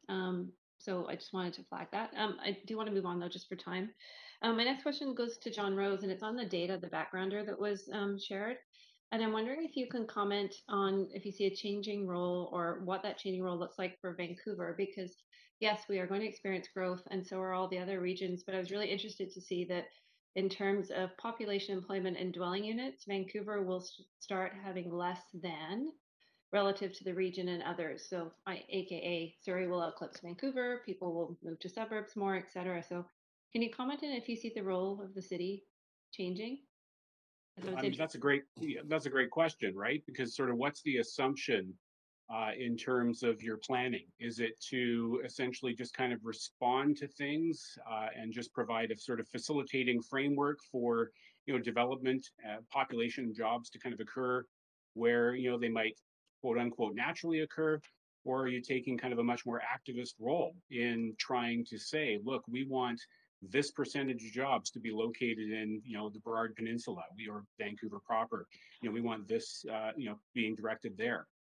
And then what's the basis for that? And how does that kind of create perhaps some tensions with other municipalities in the region and with Metro Vancouver as a whole?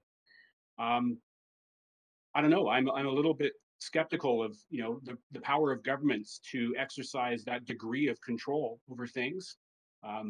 But at the very least, that process should be as kind of data driven and evidence based as possible, with assumptions clearly laid out. Okay, fair. I think it's a really interesting question to ponder. So I appreciate that in the background data.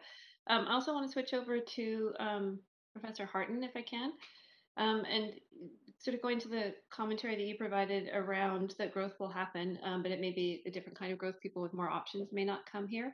And so I'm wondering if, sort of takeaway from what you're suggesting is that you think that cities should be laser focused on policy that really zeroes in on workforce housing and for lower income specifically, because those trends are going to exacerbate.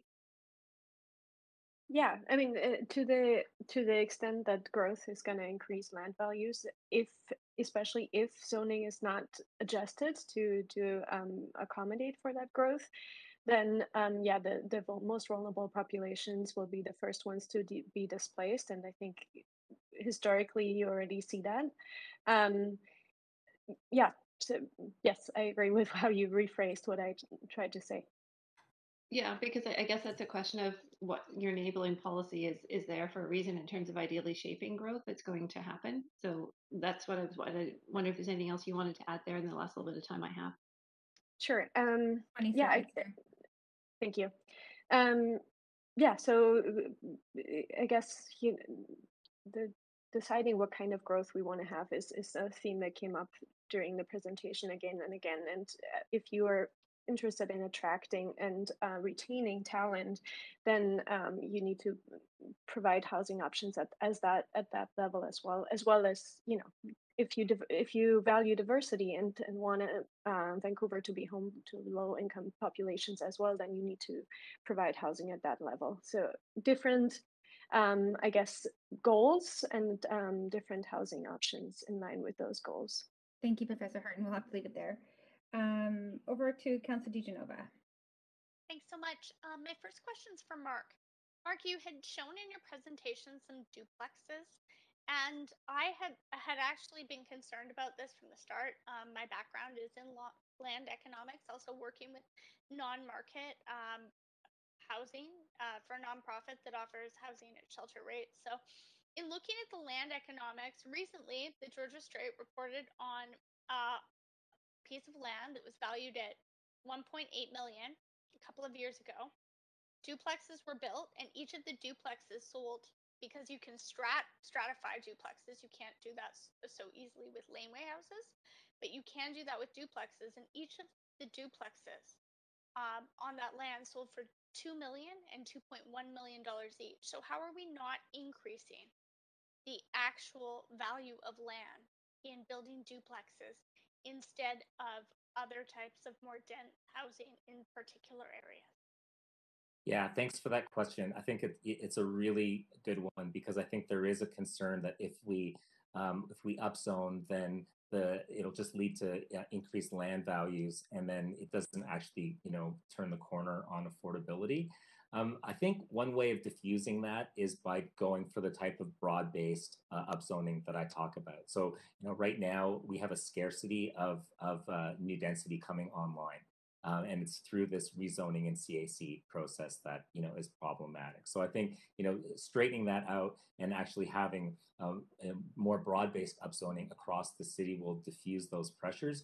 I also think that's where this idea of an affordable housing contribution in lieu of a CAC comes into play as well, because that puts, will put downward pressure on that potential for property land values to increase. Can I just ask, do you approve right now of our blanket policy right now that you could rezone any single family lot into a duplex and sell it, each side of it, stratify it and sell it for the same amount that you bought the land for?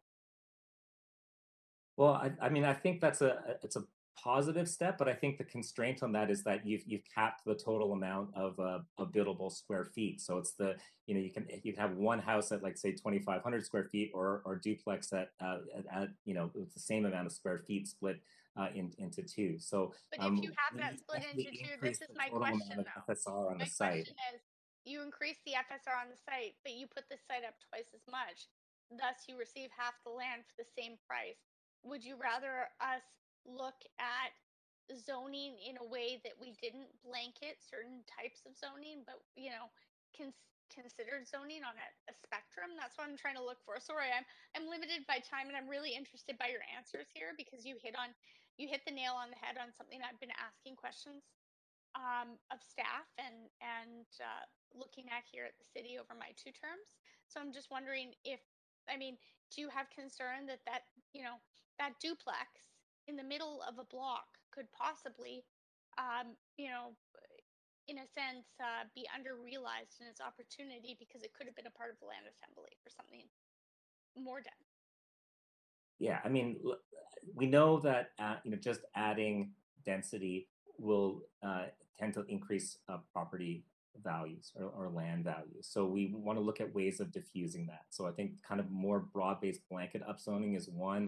This idea of affordable housing contributions to make sure that the housing we build is actually contributing to affordable housing in cash or in kind is another. And shifting towards nonprofit or public models of build out is another way that we can get at it and actually deliver guaranteed, dedicated, affordable housing. Part of the problem now is that we're just leaving it to the market, and the market will build to what the market will bear.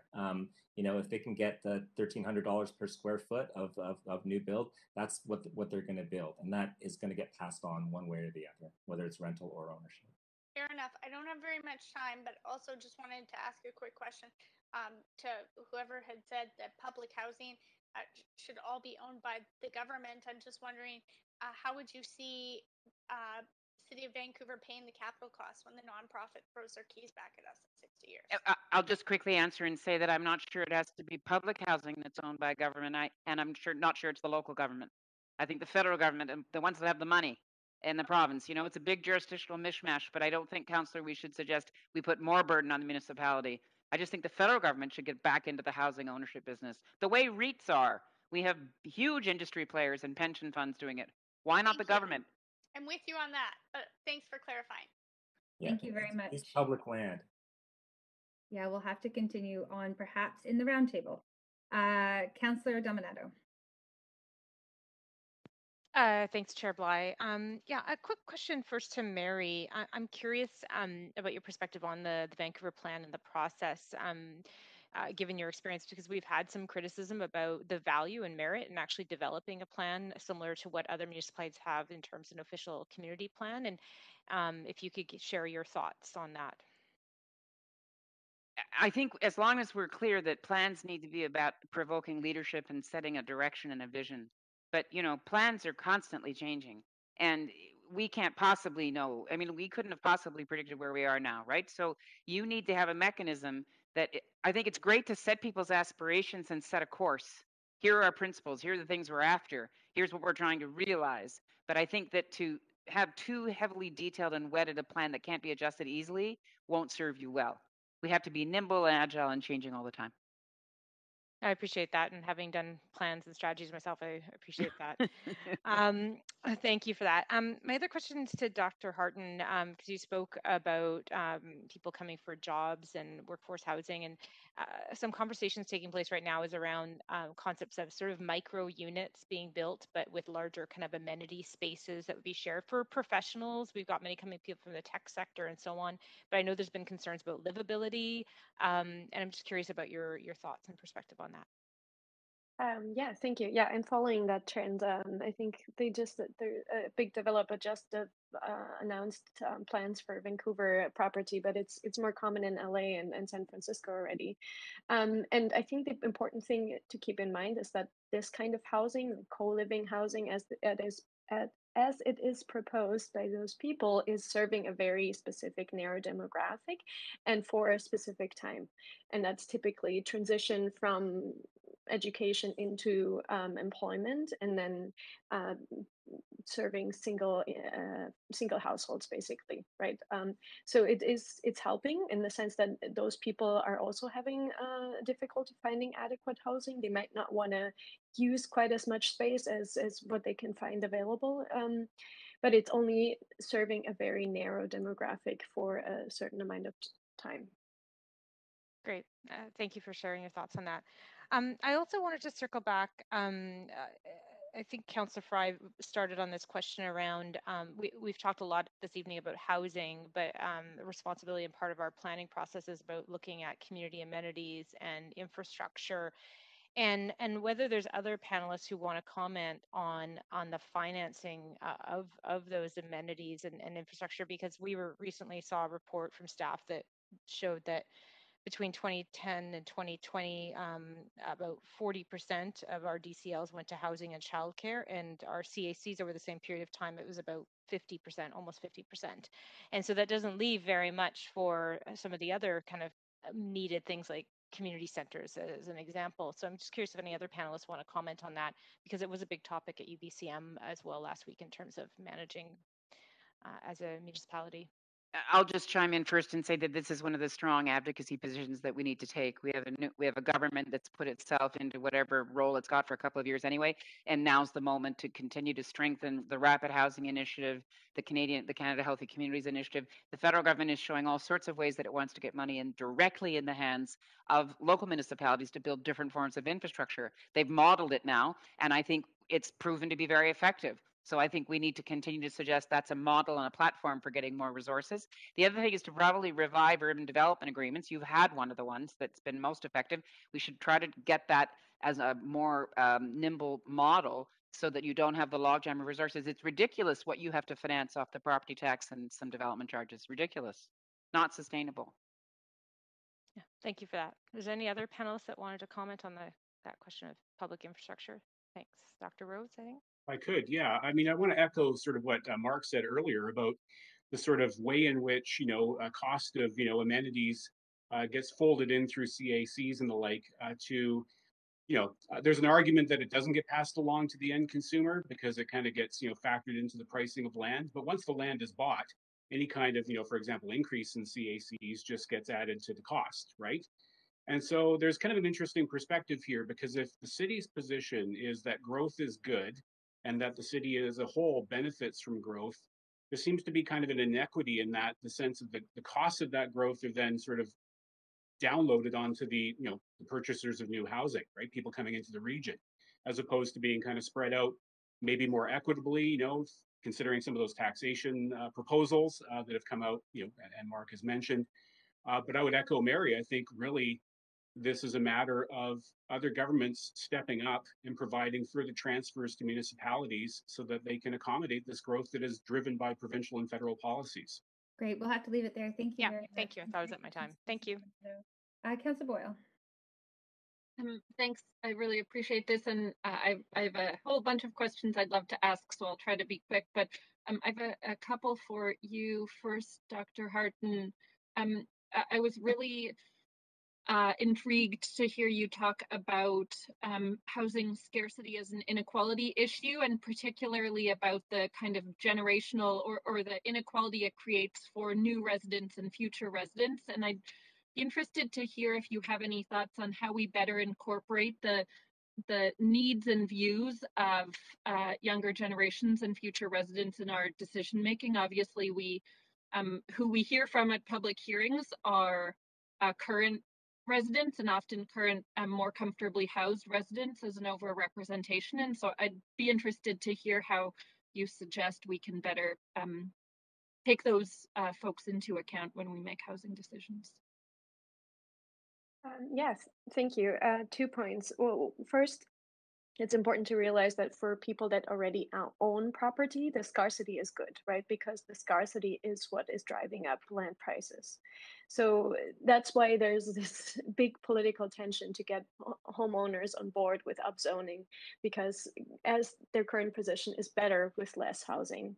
And that brings me back to my second point, to something that was discussed earlier, that upzoning right now is, yes, we see evidence that it is increasing land value, but only because there is so much pent up unmet demand, right? If you spot upzone, then all that pressure gets released. All these people that actually really would want to live in these locations gets released on one location, and so that location will increase in land value with higher zone capacity. If everywhere in the region there was capacity to do that, and actually, through no political barriers to get everywhere to build more housing, accommodate more people, those pressures would be more broadly distributed, and the land value increases from upzoning wouldn't be at the magnitude as we see them today. So my 2 points. Okay. I have a follow-up question to that, actually, which is, obviously there's lots of discussion about the impact that upzoning has on land values. If we stopped upzoning anything, if we dramatically curtailed the development of new housing, what would happen to rents then? I mean, I think that's the situation that we are in right now, where supply is dramatically curtailed. And so what we see is that rents are going up, right? Even in the pandemic, even in the, when people were leaving downtown, rents dipped for a little bit, but have since recovered and are above pre-pandemic levels. So curtailing housing is increasing the price. So if we certainly hear that new secure market rental concerns that new rental increases the rents, but I guess just to be clear, what you're saying is that no new rental would increase the rents a lot more. Yeah, exactly. That's my point, and that's I can talk about that later. With regarding to filtering, adding luxury housing and how that might affect rent levels. I think at this point where we are, all housing matters, but it is a matter of how fast it can reach people, how fast we can build, because there's always a time lag, right? Even if you zone now for more capacity, there is a couple of years of time lag until that building comes materializes. And so until then, I think we will see rising rents for the foreseeable future. Okay. My next question, maybe I'll direct to Mark, though I'm certainly interested in other thoughts. Mary, you touched on this too. I think there's a lot of agreement. It's easy as a local government to agree that other levels of government should do more in terms of public housing, and we can unanimously agree that someone else should do more. I'd be interested to hear what you think our role within the tools we have, limited as they are, far too limited, what we should be doing more of in terms of encouraging more non-market, whether it's public or community housing. What can we do on our own without just pointing fingers and waiting? And just 20 seconds for whoever's going to jump in to respond in a quick. Maybe Mary. I hear from Mark on this sometimes. Turn more of your land over. Okay. Yeah. Anything to add, Mark? Reform property taxes. Take the spirit of VAHA, the Vancouver Affordable Housing Agency, and the new Vancouver Affordable and Housing Endowment Fund, or whatever it's called, pool them together into a public agency that can get involved in public land acquisition. Okay, great. Thank you very much. Thank you. Councillor Weed. Yeah, my first question is for Sean or Mark, and it's determining housing needs per community, which was in your slide, Mark, but also Sean, recognizing that we also need to know what economic tiers of housing is needed. So I saw on your slide, it talked about the need to know how many people are in one neighborhood. So people in that neighborhood can understand what density is coming and can look at all the different options that are available. So I'm wondering, do you think as part of the Vancouver plan, that's where we need to go, as well as the importance of understanding how much housing is for people under 80 grand, how much housing under 30 grand. So really understanding the needs.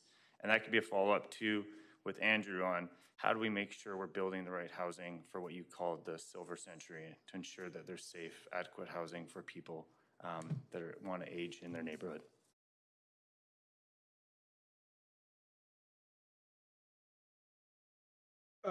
Through the chair, I'm not sure I'm the right person to answer that question. In terms of, from the regional side, we take a holistic approach of here's the amount of units needed. And as I noted in my presentation, our focus, we're not in the intimate details of the local level. So there's a whole bunch of things that can happen at the local level that can influence these items. And so we're not there every day to know what that is. And so that's why we maintain a much higher I'll call it the 30,000 foot view on what is the general number of need. Okay, and follow up, Sean, do you not have in that high level a base understanding of what economic tiers are needed as well and what type of housing mix is missing in the region, or you continue to state just on the number? We continue to stay on the number because we have to represent the whole region. And okay, Mark, do you want to talk a little bit more about what you talked about more on housing needs per community and maybe a little bit on the economic tiers that are needed? Yeah, I mean, I think part of the reason why we're doing calling for a big push on non-market housing is because we can deliver those at much more affordable rents. And there's potential for deeper cost subsidies and that as well. I think there's huge, as Professor Harton said, there's huge pent-up demand for those missing middle forms.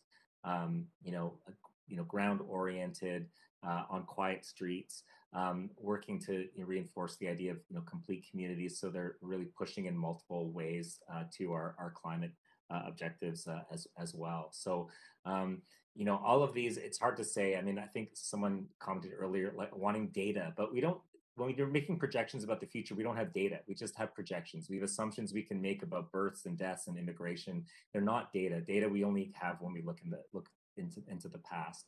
And the reality is that Vancouver is going to continue to be a vibrant city and a popular destination, particularly as climate change bites even harder. There are going to be lots of places around the world, in fact, around British Columbia, that are going to need safe havens. And Vancouver is going to be one of those. And we should be planning to build out for that. That's just the harsh reality of the world we live in and our failure to deal with climate action to date. Thank you. Andrew? Sure. Yeah. To jump onto your question about the neighborhoods and in terms of sort of that stratification, I don't know if the van plan is the place for that. I think that's more the realm of the neighborhood plans. Mary might want to jump in with regard to sort of like the van plan or the longer term plan, having that big strategic vision that sort of sets the tone for some of those underlying plans. So just a quick comment on one of your other questions. With regard to the seniors in the silver century, it's been years since I've updated the research, but we'll do it when the new census come out. And it's fascinating to look at the number of empty bedrooms in certain parts of the city. And that's with regard to that sort of that older aging population and that empty nester stage of the life cycle who have more bedrooms in their houses than they actually physically can inhabit. I think one of those issues in terms of making sure that we've got a good stable set of housing that is adequate for that older generation is to allow some of those older communities, RS zones, to actually change and allow some of those bigger older houses to either be duplexed or to be assembled and to have some higher density stuff built on it. I know my parents were in this situation for the longest time. They weren't really tied necessarily to the bricks and mortar of their big 4-bedroom house that we grew up in. It was the community. and to the degree that we can help foster some of that change at that local neighborhood level in some of those currently single detached neighborhoods, it's going to benefit not just the seniors, but the newer generation of householders are going to move in as well. Okay, great. Thank you very much, Councillor. We were going to have to leave it there. And I am last on the queue. I just have a couple follow-up questions. And actually, Andrew, I'll just ask if you can continue on. You mentioned neighborhood plans, and we actually haven't talked about that yet tonight. And I'm curious what your advice would be to council as we reconcile the Vancouver plan. You talk about that sort of bigger, broader, we've heard words like visionary plan, with very well-developed neighborhood plans that have been sort of the blood, sweat, and tears of residents right across the city who are very, very attached to these plans. And so how do we bring those two things together? It is not an easy thing to do by any stretch of the imagination. As it would be a different conversation if there had been an ongoing Vancouver plan, and to now bring in the Vancouver plan on top of those neighborhood plans is certainly not going to be an easy thing to do. But this goes back to some of the comments that Mary made about that document in and of itself being sort of broader, strategic, as well as adaptable. I think the reality is that you're not going to fit every single one of those neighborhood plans into some of that, but into the regional or citywide plan. But there should be some small aspects that are certainly reflected down into each of those neighborhood plans. Okay, no, that's really helpful. Distinguishing between the two. Dr. Rose, I wonder if you could comment on, you advised council that the Vancouver plan should answer the question, why do we have a demand problem? And I wondered if you could start us off with answering that question. Well, the specific question was, why do we have an unmet demand problem? Sorry, unmet demand problem. Yeah, no worries. Because the targets are significantly shaped by this this assessment of unmet demand. And I absolutely don't dispute, right, that we have an affordability issue. There's lots of people living in housing for which they're paying an inordinate amount of their incomes to support, that there's housing that doesn't suit their needs, that's substandard in terms of maintenance.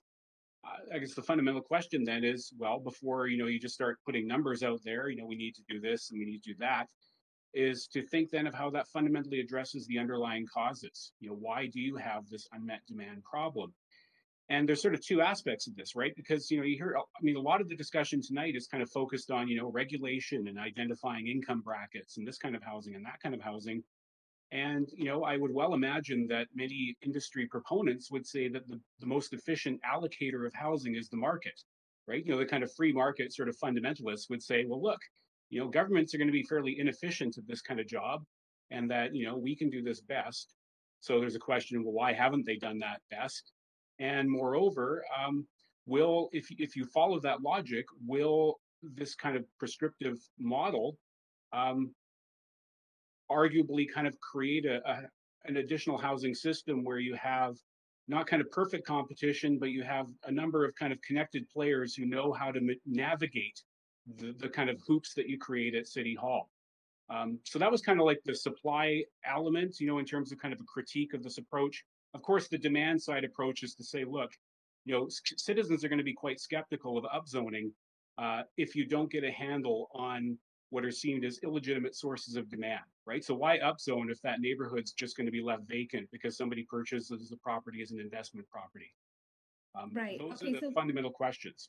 Can I then ask, just a segue from there? We've seen, and we hear on council often people say, I really agree that we need density in this area, but would prefer to see row homes or townhomes and sort of this ideal supply. But of course, the land value, it just doesn't work, and particularly for rental, which is what we've seen we need more of in the city. And especially if we want a fair representation of added density right across the areas of the city and not just in one particular area. What do we have available to us? We've talked about upzoning, we've talked about downzoning. What do you think is the better tool? And perhaps if Dr. Rose, you want to start, but anyone else wants to jump in. Yeah, I would say everyone on the panel, has their areas of expertise. I might defer to Mark in terms of kind of specific models, but one thing that resonated for me earlier was his notion that we need actual public housing or use of public land so that you reduce the costs so that you can actually deliver affordable housing, because otherwise the land market. Is it the best use of public land to build row homes when what we need is a lot more supply and below market housing? Well, you'd have to crunch the numbers and see exactly how many units you could be providing, whether it's rental or ownership that actually meets the needs of people. Not just the 600 square foot condominium, but perhaps a 2 or 3 bedroom row home. Okay, great. Well, I appreciate those responses. Sorry, that is the end of my time. I believe now we are actually going to, yes, this concludes the council question period. And so I'm going to pass it over to Diana for concluding remarks from the panel. But let me just hold. I do have a 5-minute break in my agenda, so I think we should take that now. Give everyone a chance just to quickly stretch their legs, and then we'll come back at 8:15 or 15 minutes past the hour, depending on what time zone you're in, Mary. And yeah, we'll be right back.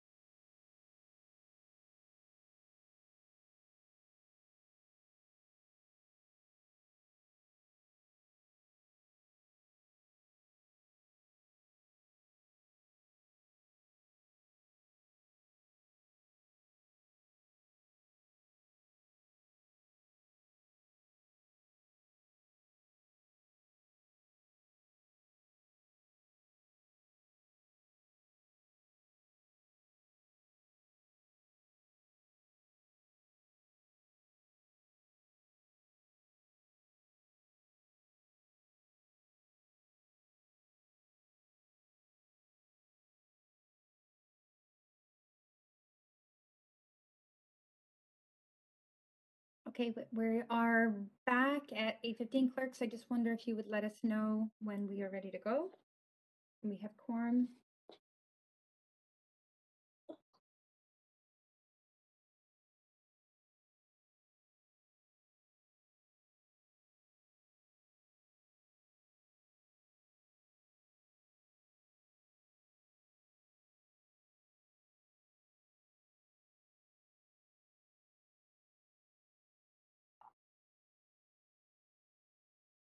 Yes, we have quorum now.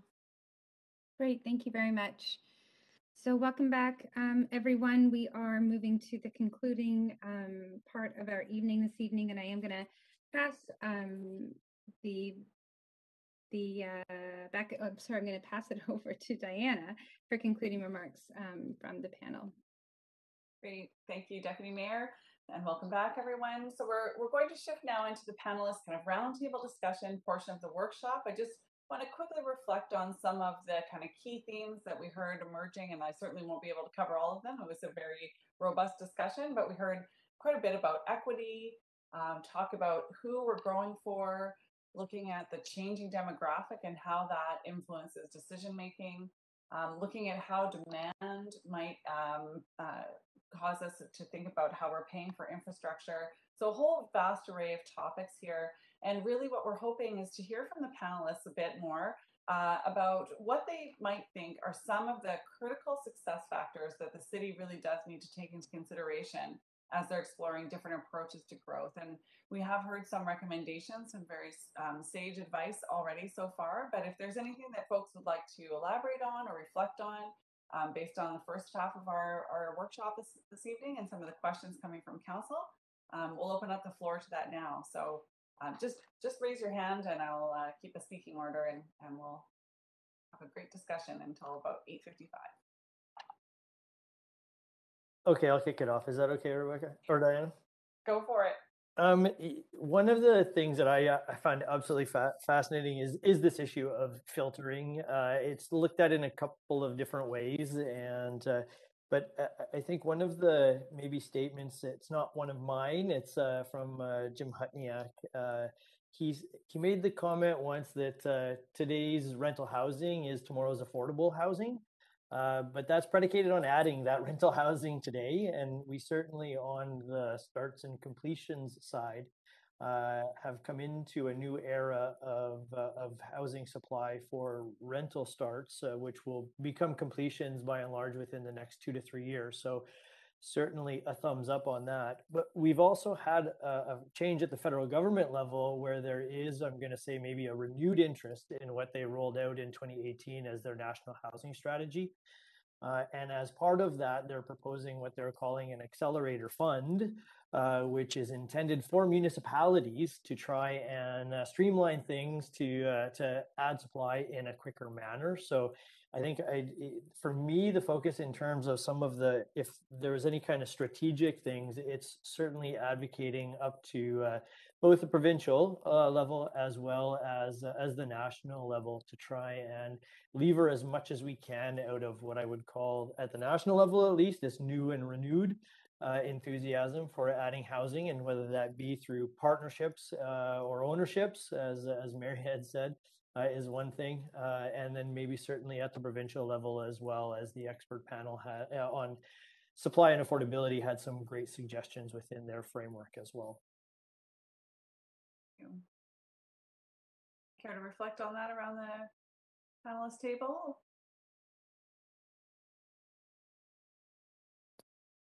Thank you for that very much. Perhaps who would like to go next in terms of providing some more advice or recommendations or things really that need to be thought through related to? Well, I can build on that if I may, Diana. Just to say that I do think that the National Housing Strategy was a signal, but and they did put in their platform that they wanted to create this other fund. I think there's just a growing recognition that you don't have the capital within a municipal government structure. You don't have enough resources, and the market hasn't distributed the way it needs to. So my view on this is that we need a whole plethora of tools. We need and you can do your part, and then we need others to do their part. It has to do with making land available. It has to do with creating more enabling conditions, fewer restrictions, all that kind of stuff. And I also think this comment about what the new rental, that one today's affordable is tomorrow. What was it? Today's rental is tomorrow's affordable. Affordable, yeah. Is that I think if you were wanting to be really brave, you'd stop talking about growth. Growth is going to happen. Why we need to have growth as a stated goal, I have no idea. Growth is happening, and you don't have to establish that. So really what you want to do is focus on the place that you've got and how do you actually maximize the capacity that you have on the space that you've got and make that better for the people that live here now, and then obviously accommodate as the growth happens. But you don't need to put that in your goal statement. Good God, everybody knows you're growing. So I would suggest that we move people's attention to different kinds of units, different kinds of spaces, different kinds of tenancy, different kinds of land ownership. You can pilot a lot of stuff, and you've got and I think we if we could disentangle all the rules around investment so that we could actually free up some of that 212 billion that's sitting in people's bank accounts into smaller increments that they can do laneway housing and accessory dwelling and all that kind of stuff. It's going to take all of that. And the other thing I would just say about the election campaign is you can see that we can depoliticize this now. It does not have to be partisan. It does not have to be right versus left. It can kind of be all of us together trying to be resourceful about how to build stuff from the ground up. Thanks, Mary. Anyone want to follow up on that? Yes, go ahead, Mark. I mean, Mary's comment would be a great way of ending the session because she said it so eloquently. I think, really we need to use growth as our friend to shape the type of city that we want to live in the future. And that, the object of that should be making sure that what we build is climate friendly and, climate resilient and affordable. And so it's more than just about sort of housing supply in the aggregate and the abstract, but it's really questions about what type of housing and for whom, and what type of social benefits we provide in addition to private gains. I think we should be challenging some of the core assumptions about housing in Vancouver. Who owns and finances new development? Whether the path forward should be primarily about home ownership and built by for-profit developers. Whether home ownership should be the central means by which people achieve economic security. We have a culture that's very deep in Vancouver of building equity through home ownership.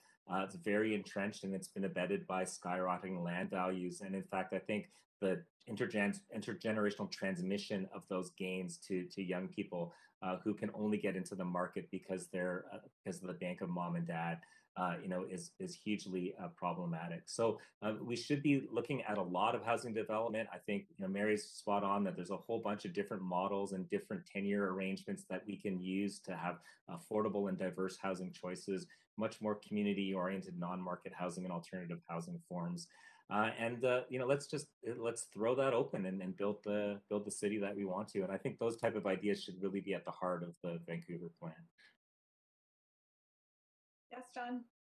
Hi, Mark. I just want to sort of build on what you just said there in terms of, this discussion around rental versus ownership, because I'm much more comfortable around sort of propositions to increase rental housing when that's sort of essentially in kind of collective ownership, right? As kind of part of a public enterprise, if you will.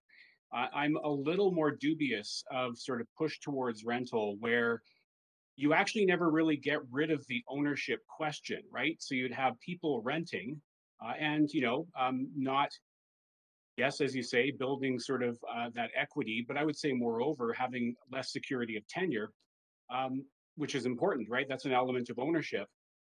But in that other sort of non-governmental mode, there still is somebody who owns the land, right? So if, we kind of trade off, individual ownership for rental, but with the land owned by large corporate entities who are simply then renting it out.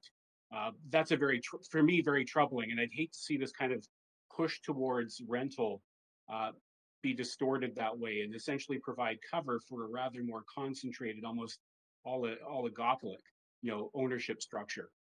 And that's actually happening with the financialization of housing. You've got large REITs and other kinds of investment vehicles starting to buy up housing and then rent it out. So it exacerbates the vulnerability that you're suggesting. But don't you think there's another way to intervene on this, John, so that you can actually, I mean, that regulatory discipline has to come from the federal government in terms of financialization of housing. Let's see if they can get their act together. In the meantime, we could create other kinds of vehicles for co-ops, investments, credit unions, school boards, lots and lots of different faith institutions, lots and lots of other ways to incrementally create different kinds of units, right? I worry a little bit that, I worry a little bit that because we have to fight the big bad guys, which we're trying to do, we're going to then shut out all the other possible players that could get in participating, right? No argument for me, Mary, at all. I agree with what you've said 100%. Yeah, I would love to see some vehicles like, maybe Vancity or one of the other credit unions could pioneer this, that allow, not super affluent, but kind of just normal affluent households who have some savings to put those into vehicles that invest in the local economy, that deliver a decent but not exorbitant rate of return. Yeah, that are, doing things like, building the affordable housing rental stock that we need. Right now, like you sort of are, your choices are kind of ethical funds, which are sort of dubious in terms of how ethical they are, or you need to have like, $300,000-$400,000 in capital to be able to get in the game with some of the more, active, investment vehicles. And, a lot gets lost in that translation. So I think there's a space there for vehicles and working with local financial institutions as conduits for that type of capital to flow into the projects that we need, in addition to community bonds. It's not that difficult. Julia. Yeah, thank you. Just 2 points. One on growth, and I just wanted to add maybe a little more nuance to that. We really have to recognize that over the last couple of decades, and it's been much slower than compared to industrialization, where urban growth happened with kind of a bang.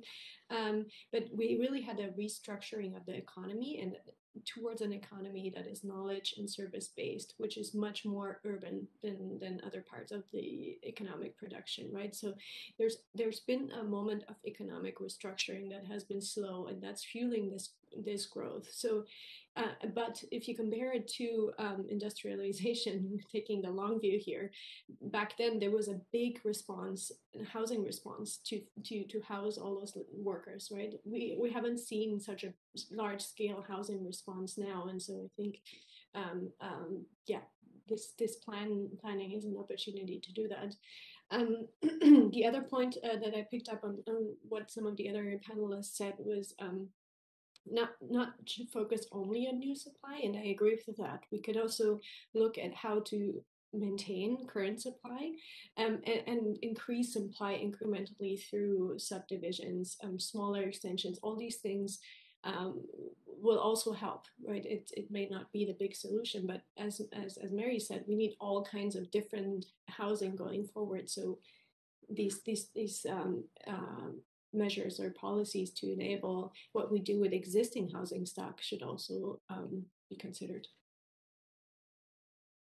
Go ahead, Andrew. Yeah, just to build on Julia's comment about taking the long game and the impacts of industrialization, we can actually look at that not necessarily with regard to the long game, but the medium-term game as well. As we saw building and construction in Canada come way up during the 1970s, basically to accommodate the post-World War II boom as they aged out of mom and dad's houses. And this was the era that CMHC and the federal government were involved, and some of the other panelists may be able to speak a little bit more eloquently because I was just born around that time. But things like MURBs and all kinds of different vehicles for actually adding a greater variety of supply. And I think that's, again, where we're at right now in terms of some of the objectives, whether it be municipally, provincially, let me put regionally in there for Sean, provincially or federally as well.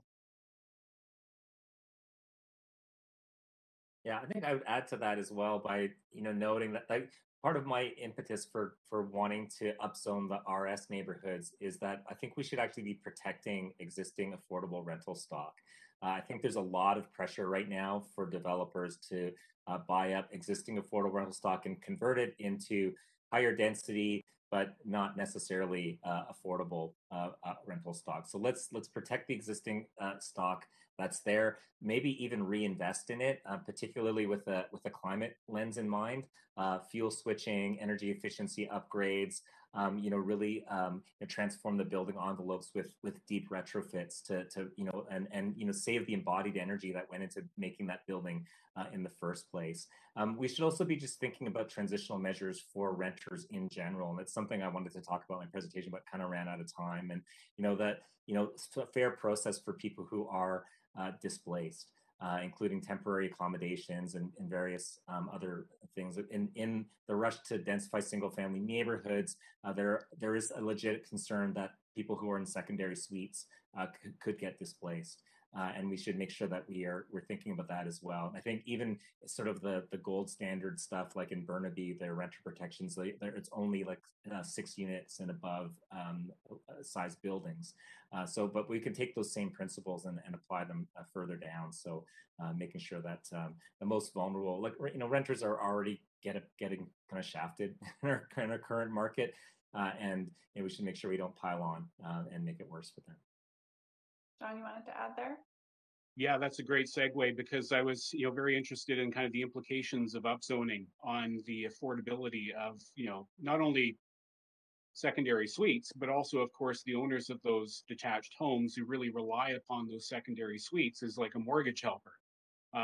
So, if the idea, and if I had had more time today, I would have talked about this, because if the idea was in your target setting to kind of move, say, 20,000 secondary suite households into some kind of brand new purpose-built rental construction, there are implications. And in fact, during our session back in May, Andy Yan touched upon that. He's fine with me speaking about it, by the way. And he touched upon that, and he talked about, in particular, the kind of impacts that would have on ethnocultural minorities within the city of Vancouver. So which adds a different, an additional kind of lens to this from an equity perspective. But Mark, I was curious, right? Because if your argument was around, leveraging upzoning, not only to kind of create housing, but also to, perhaps then through land value inflation to kind of provide an additional source of revenue via property taxation. I'm concerned about the implications of that, not only for the homeowners, but if those increased costs are passed on to the renters of secondary suites, could that not create displacement?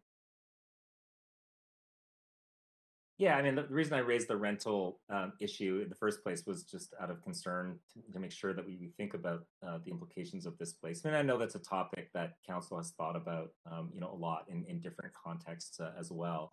I think, to Andy Yan's point, I think there's a lot of interesting possibilities for upzoning models that do take multi-generational families into account. So, you have a family that owns a house and now their kids are growing up. You're able to redevelop that, one larger unit into, 5 or 6 units, which could include units for your grandparents and units for the other parts of the family. Maybe there's 2 other rental units that go into that as mortgage helpers. So, there's kind of a mix of those. And in a way that will actually pencil out. And it's similarly with sort of aging in place models where people would want to stay in their homes or stay on the land that they've been on for decades in some cases, but then be able to get a new suite out of 4 or 5 that's developed while renting out the others and having that stream of rental income. So I feel like there's a lot of potential for innovative models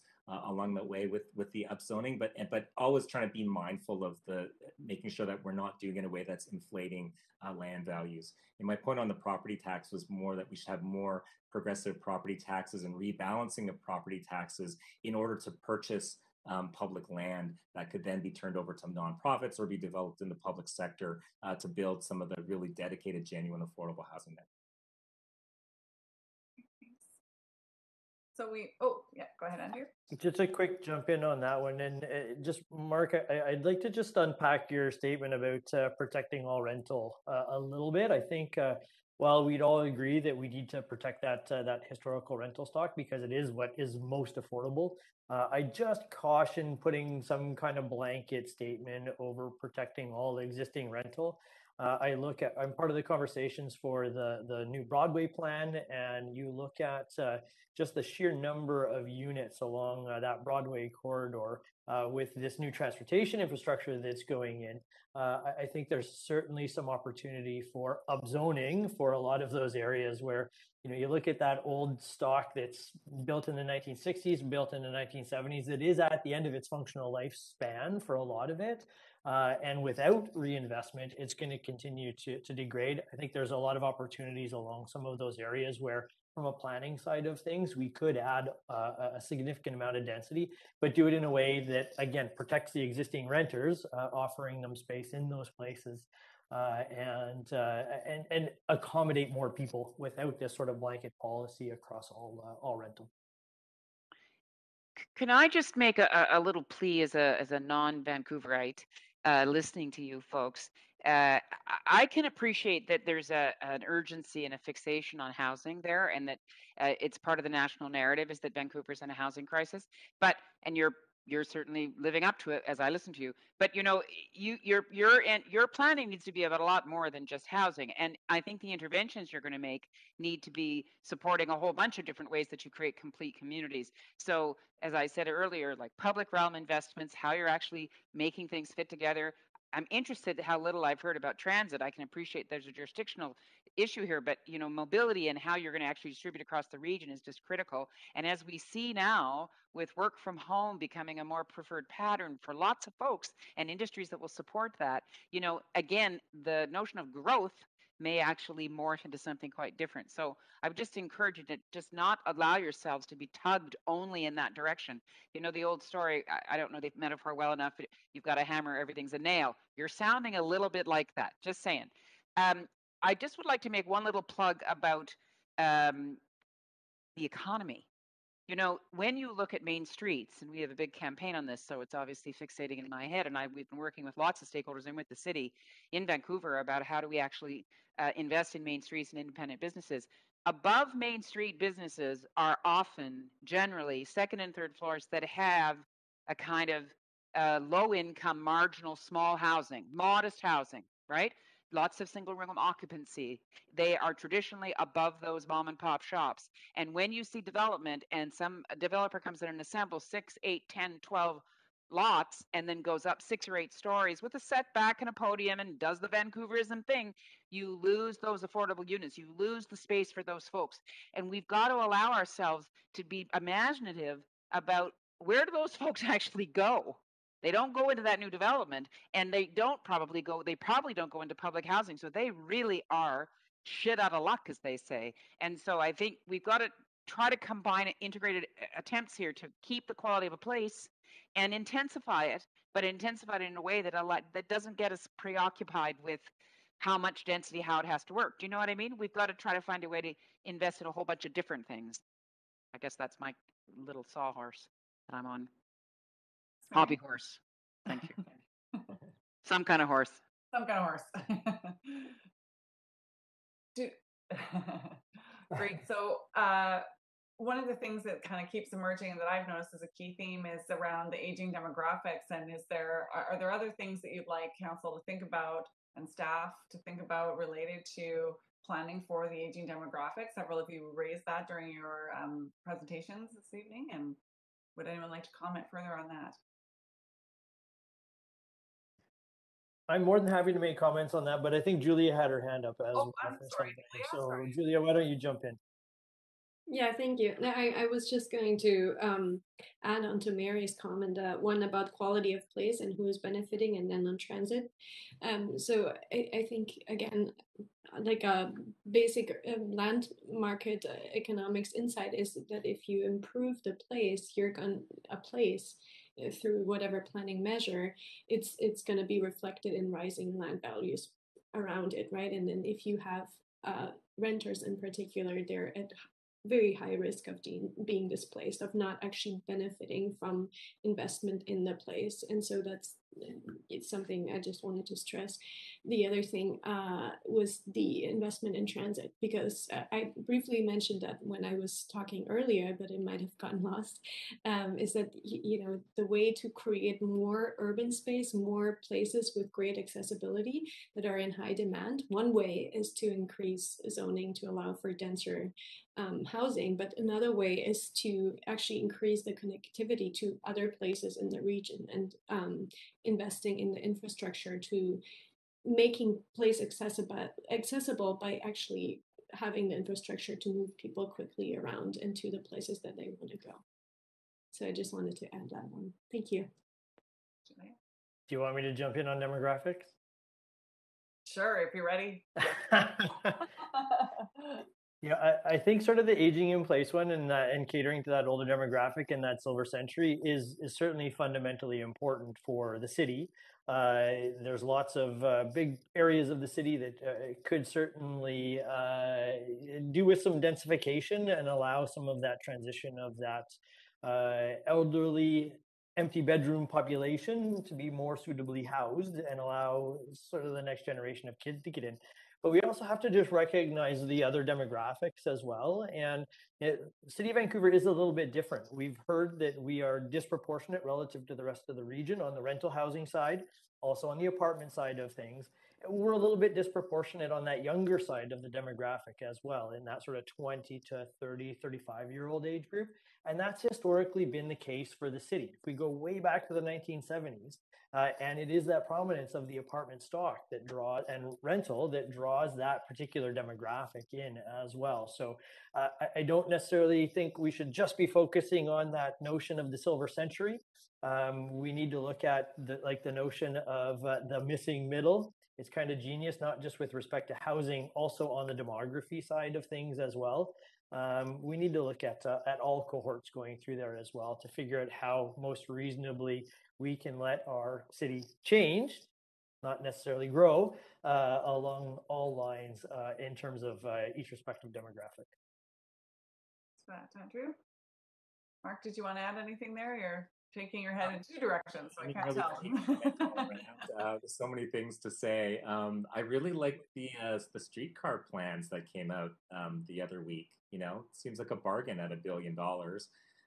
We should build that thing. I also think, in terms of like seniors and aging, I think there's a lot of opportunity for seniors housing and healthcare to be public sector anchors for complete communities.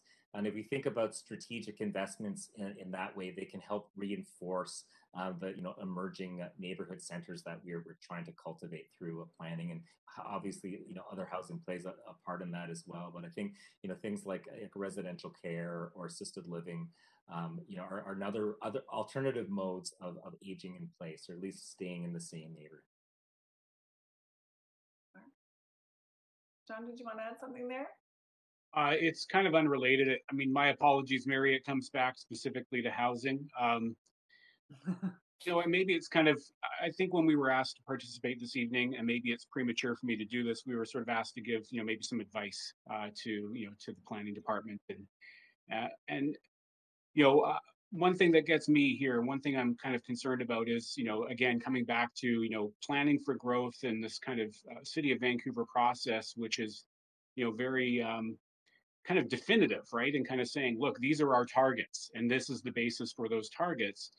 And then that information kind of gets broadcast. And I guess my advice to the city, and kind of founded on a concern, which also then connects in with some data questions and some like assumptions, is that, you send out this message, we need 81,000, we have this housing need, right? And honestly, the numbers in terms of new demand coupled with existing housing need, I see the logic there, even if I might quibble with some of the particulars, right? But then that number kind of gets broadcast, and there's a sort of assumption then, and I can well imagine this, right? Where you see, the development industry comes out and says, hey, look, it's evidence we don't have just enough units. We need 81,000 units over the next 10 years. But in our conversation tonight, it's been much more nuanced than that, right? It's, it's not just 81,000, it's, 81,000 of this type and that, comprised of this type and that type to meet particular objectives. So I guess advice-wise would be, to say, there has to be some very kind of careful messaging and clarity around exactly what this supply and what this growth is intended for, and what it's comprised of. And then how that's actually met, right? Because is it 81,200 net new construction, completions minus demolitions? Is it, that number minus some units that are already in the pipeline, right? So I remember back to the Housing Vancouver strategy where there's, 72,000 unit target, but that included 30,000 units already, condos already in the development pipeline. So there are these actually, very significant kind of implications to how we then envision, right? How, the trajectory of growth and how that's actually going to be accommodated. On the other hand, is it accommodated, like as Mark has suggested, through some kind of innovative means of almost kind of leveraging existing areas in very creative ways that don't kind of cause huge land inflation, via huge land assemblies with market development that can actually then provide that necessary space, room for new people and for existing people with unmet housing demand. So that's my kind of multi-point piece of advice for the city here, is in terms of messaging, in terms of clarifying where those numbers come from and where they go, and guarding against maybe the misuse of those numbers. Yeah, the Housing Vancouver strategy, I think, is really interesting and innovative because I think it does actually, break things down into different housing types and different income groups, and then it gives a basis for tracking that over time of how successful we've been. And it maybe could be better, and we could do better in filling in some of the areas where we haven't done as well. But I think that kind of intention where we're trying to build the housing that we need as opposed to just letting the market decide is definitely the right orientation that we should be having. But I overall, we should, you're better off building too much than not building enough, right? Because if you don't build enough, we know that's just going to lead to ever worsening affordability. If we build too much, hey, prices might go down, rents might go down. That's the bad side of building too much. All right, thank you. I would just dispute that, Mark, but maybe for another time. Yeah. All right, so John, Mark, you've kind of made your last statements here. I think those are great parting thoughts, and I saw that you have your hand up there, Andrew, and then we'll come to the rest of the folks, Mary and Julia, to provide their final words of wisdom to the city. Go ahead, Andrew. I was going to jump in and say, I hate offering advice, but John started it, so hey, why don't I continue it? if I was going to offer any advice with regard to, and Mary, sorry, again, we're focusing on housing, but with regard to meeting housing need along that the whole housing continuum, in terms of whether it be for Van Plan to 2050 or for the 10-year housing targets, again, Vancouver doesn't operate within a vacuum within this region, and to some degree, to the degree to which we are successful at alleviating homelessness or catering to a specific income group, we can't do that alone. There's just going to be more people from Burnaby or from Ontario coming saying, geez, look at all this great housing that these guys are adding out here. And they may just come to it. So there needs to also be some regional coordination with regard to some of these issues as well. And I would love something like the Vancouver plan and some of those targets. I'd love to see that reflected through other municipalities to show that there is this a concerted effort to address all aspects of the housing continuum going forward. So there's my final thoughts. Great, thank you. Mary, did you want to share any final thoughts with the group here? I think you should challenge yourselves to develop an urban development agreement, a new tri-level agreement on whatever you decide to focus on. It should be on a bunch of things. And why don't you model what federalism, the future of federalism needs to look like in a predominantly urban country, as Canada is, with a constitution that was made at a time when we weren't. So I think you could build on your history of this. You have a provincial government that might be amenable, and I think you have a federal government that's trying to figure it out. So be ambitious and build the terms. You lead it and build the terms for what a new kind of investment deal would look like for an urban development agreement to cover 3 or 4 domains that are critical to you. Mental health, I would guess, housing, obviously, whatever the other things are that you decide to focus on, climate. why don't you set that mark for the country? Thanks, Mary. And finally, I'll turn to you, Julia. What would you like to share?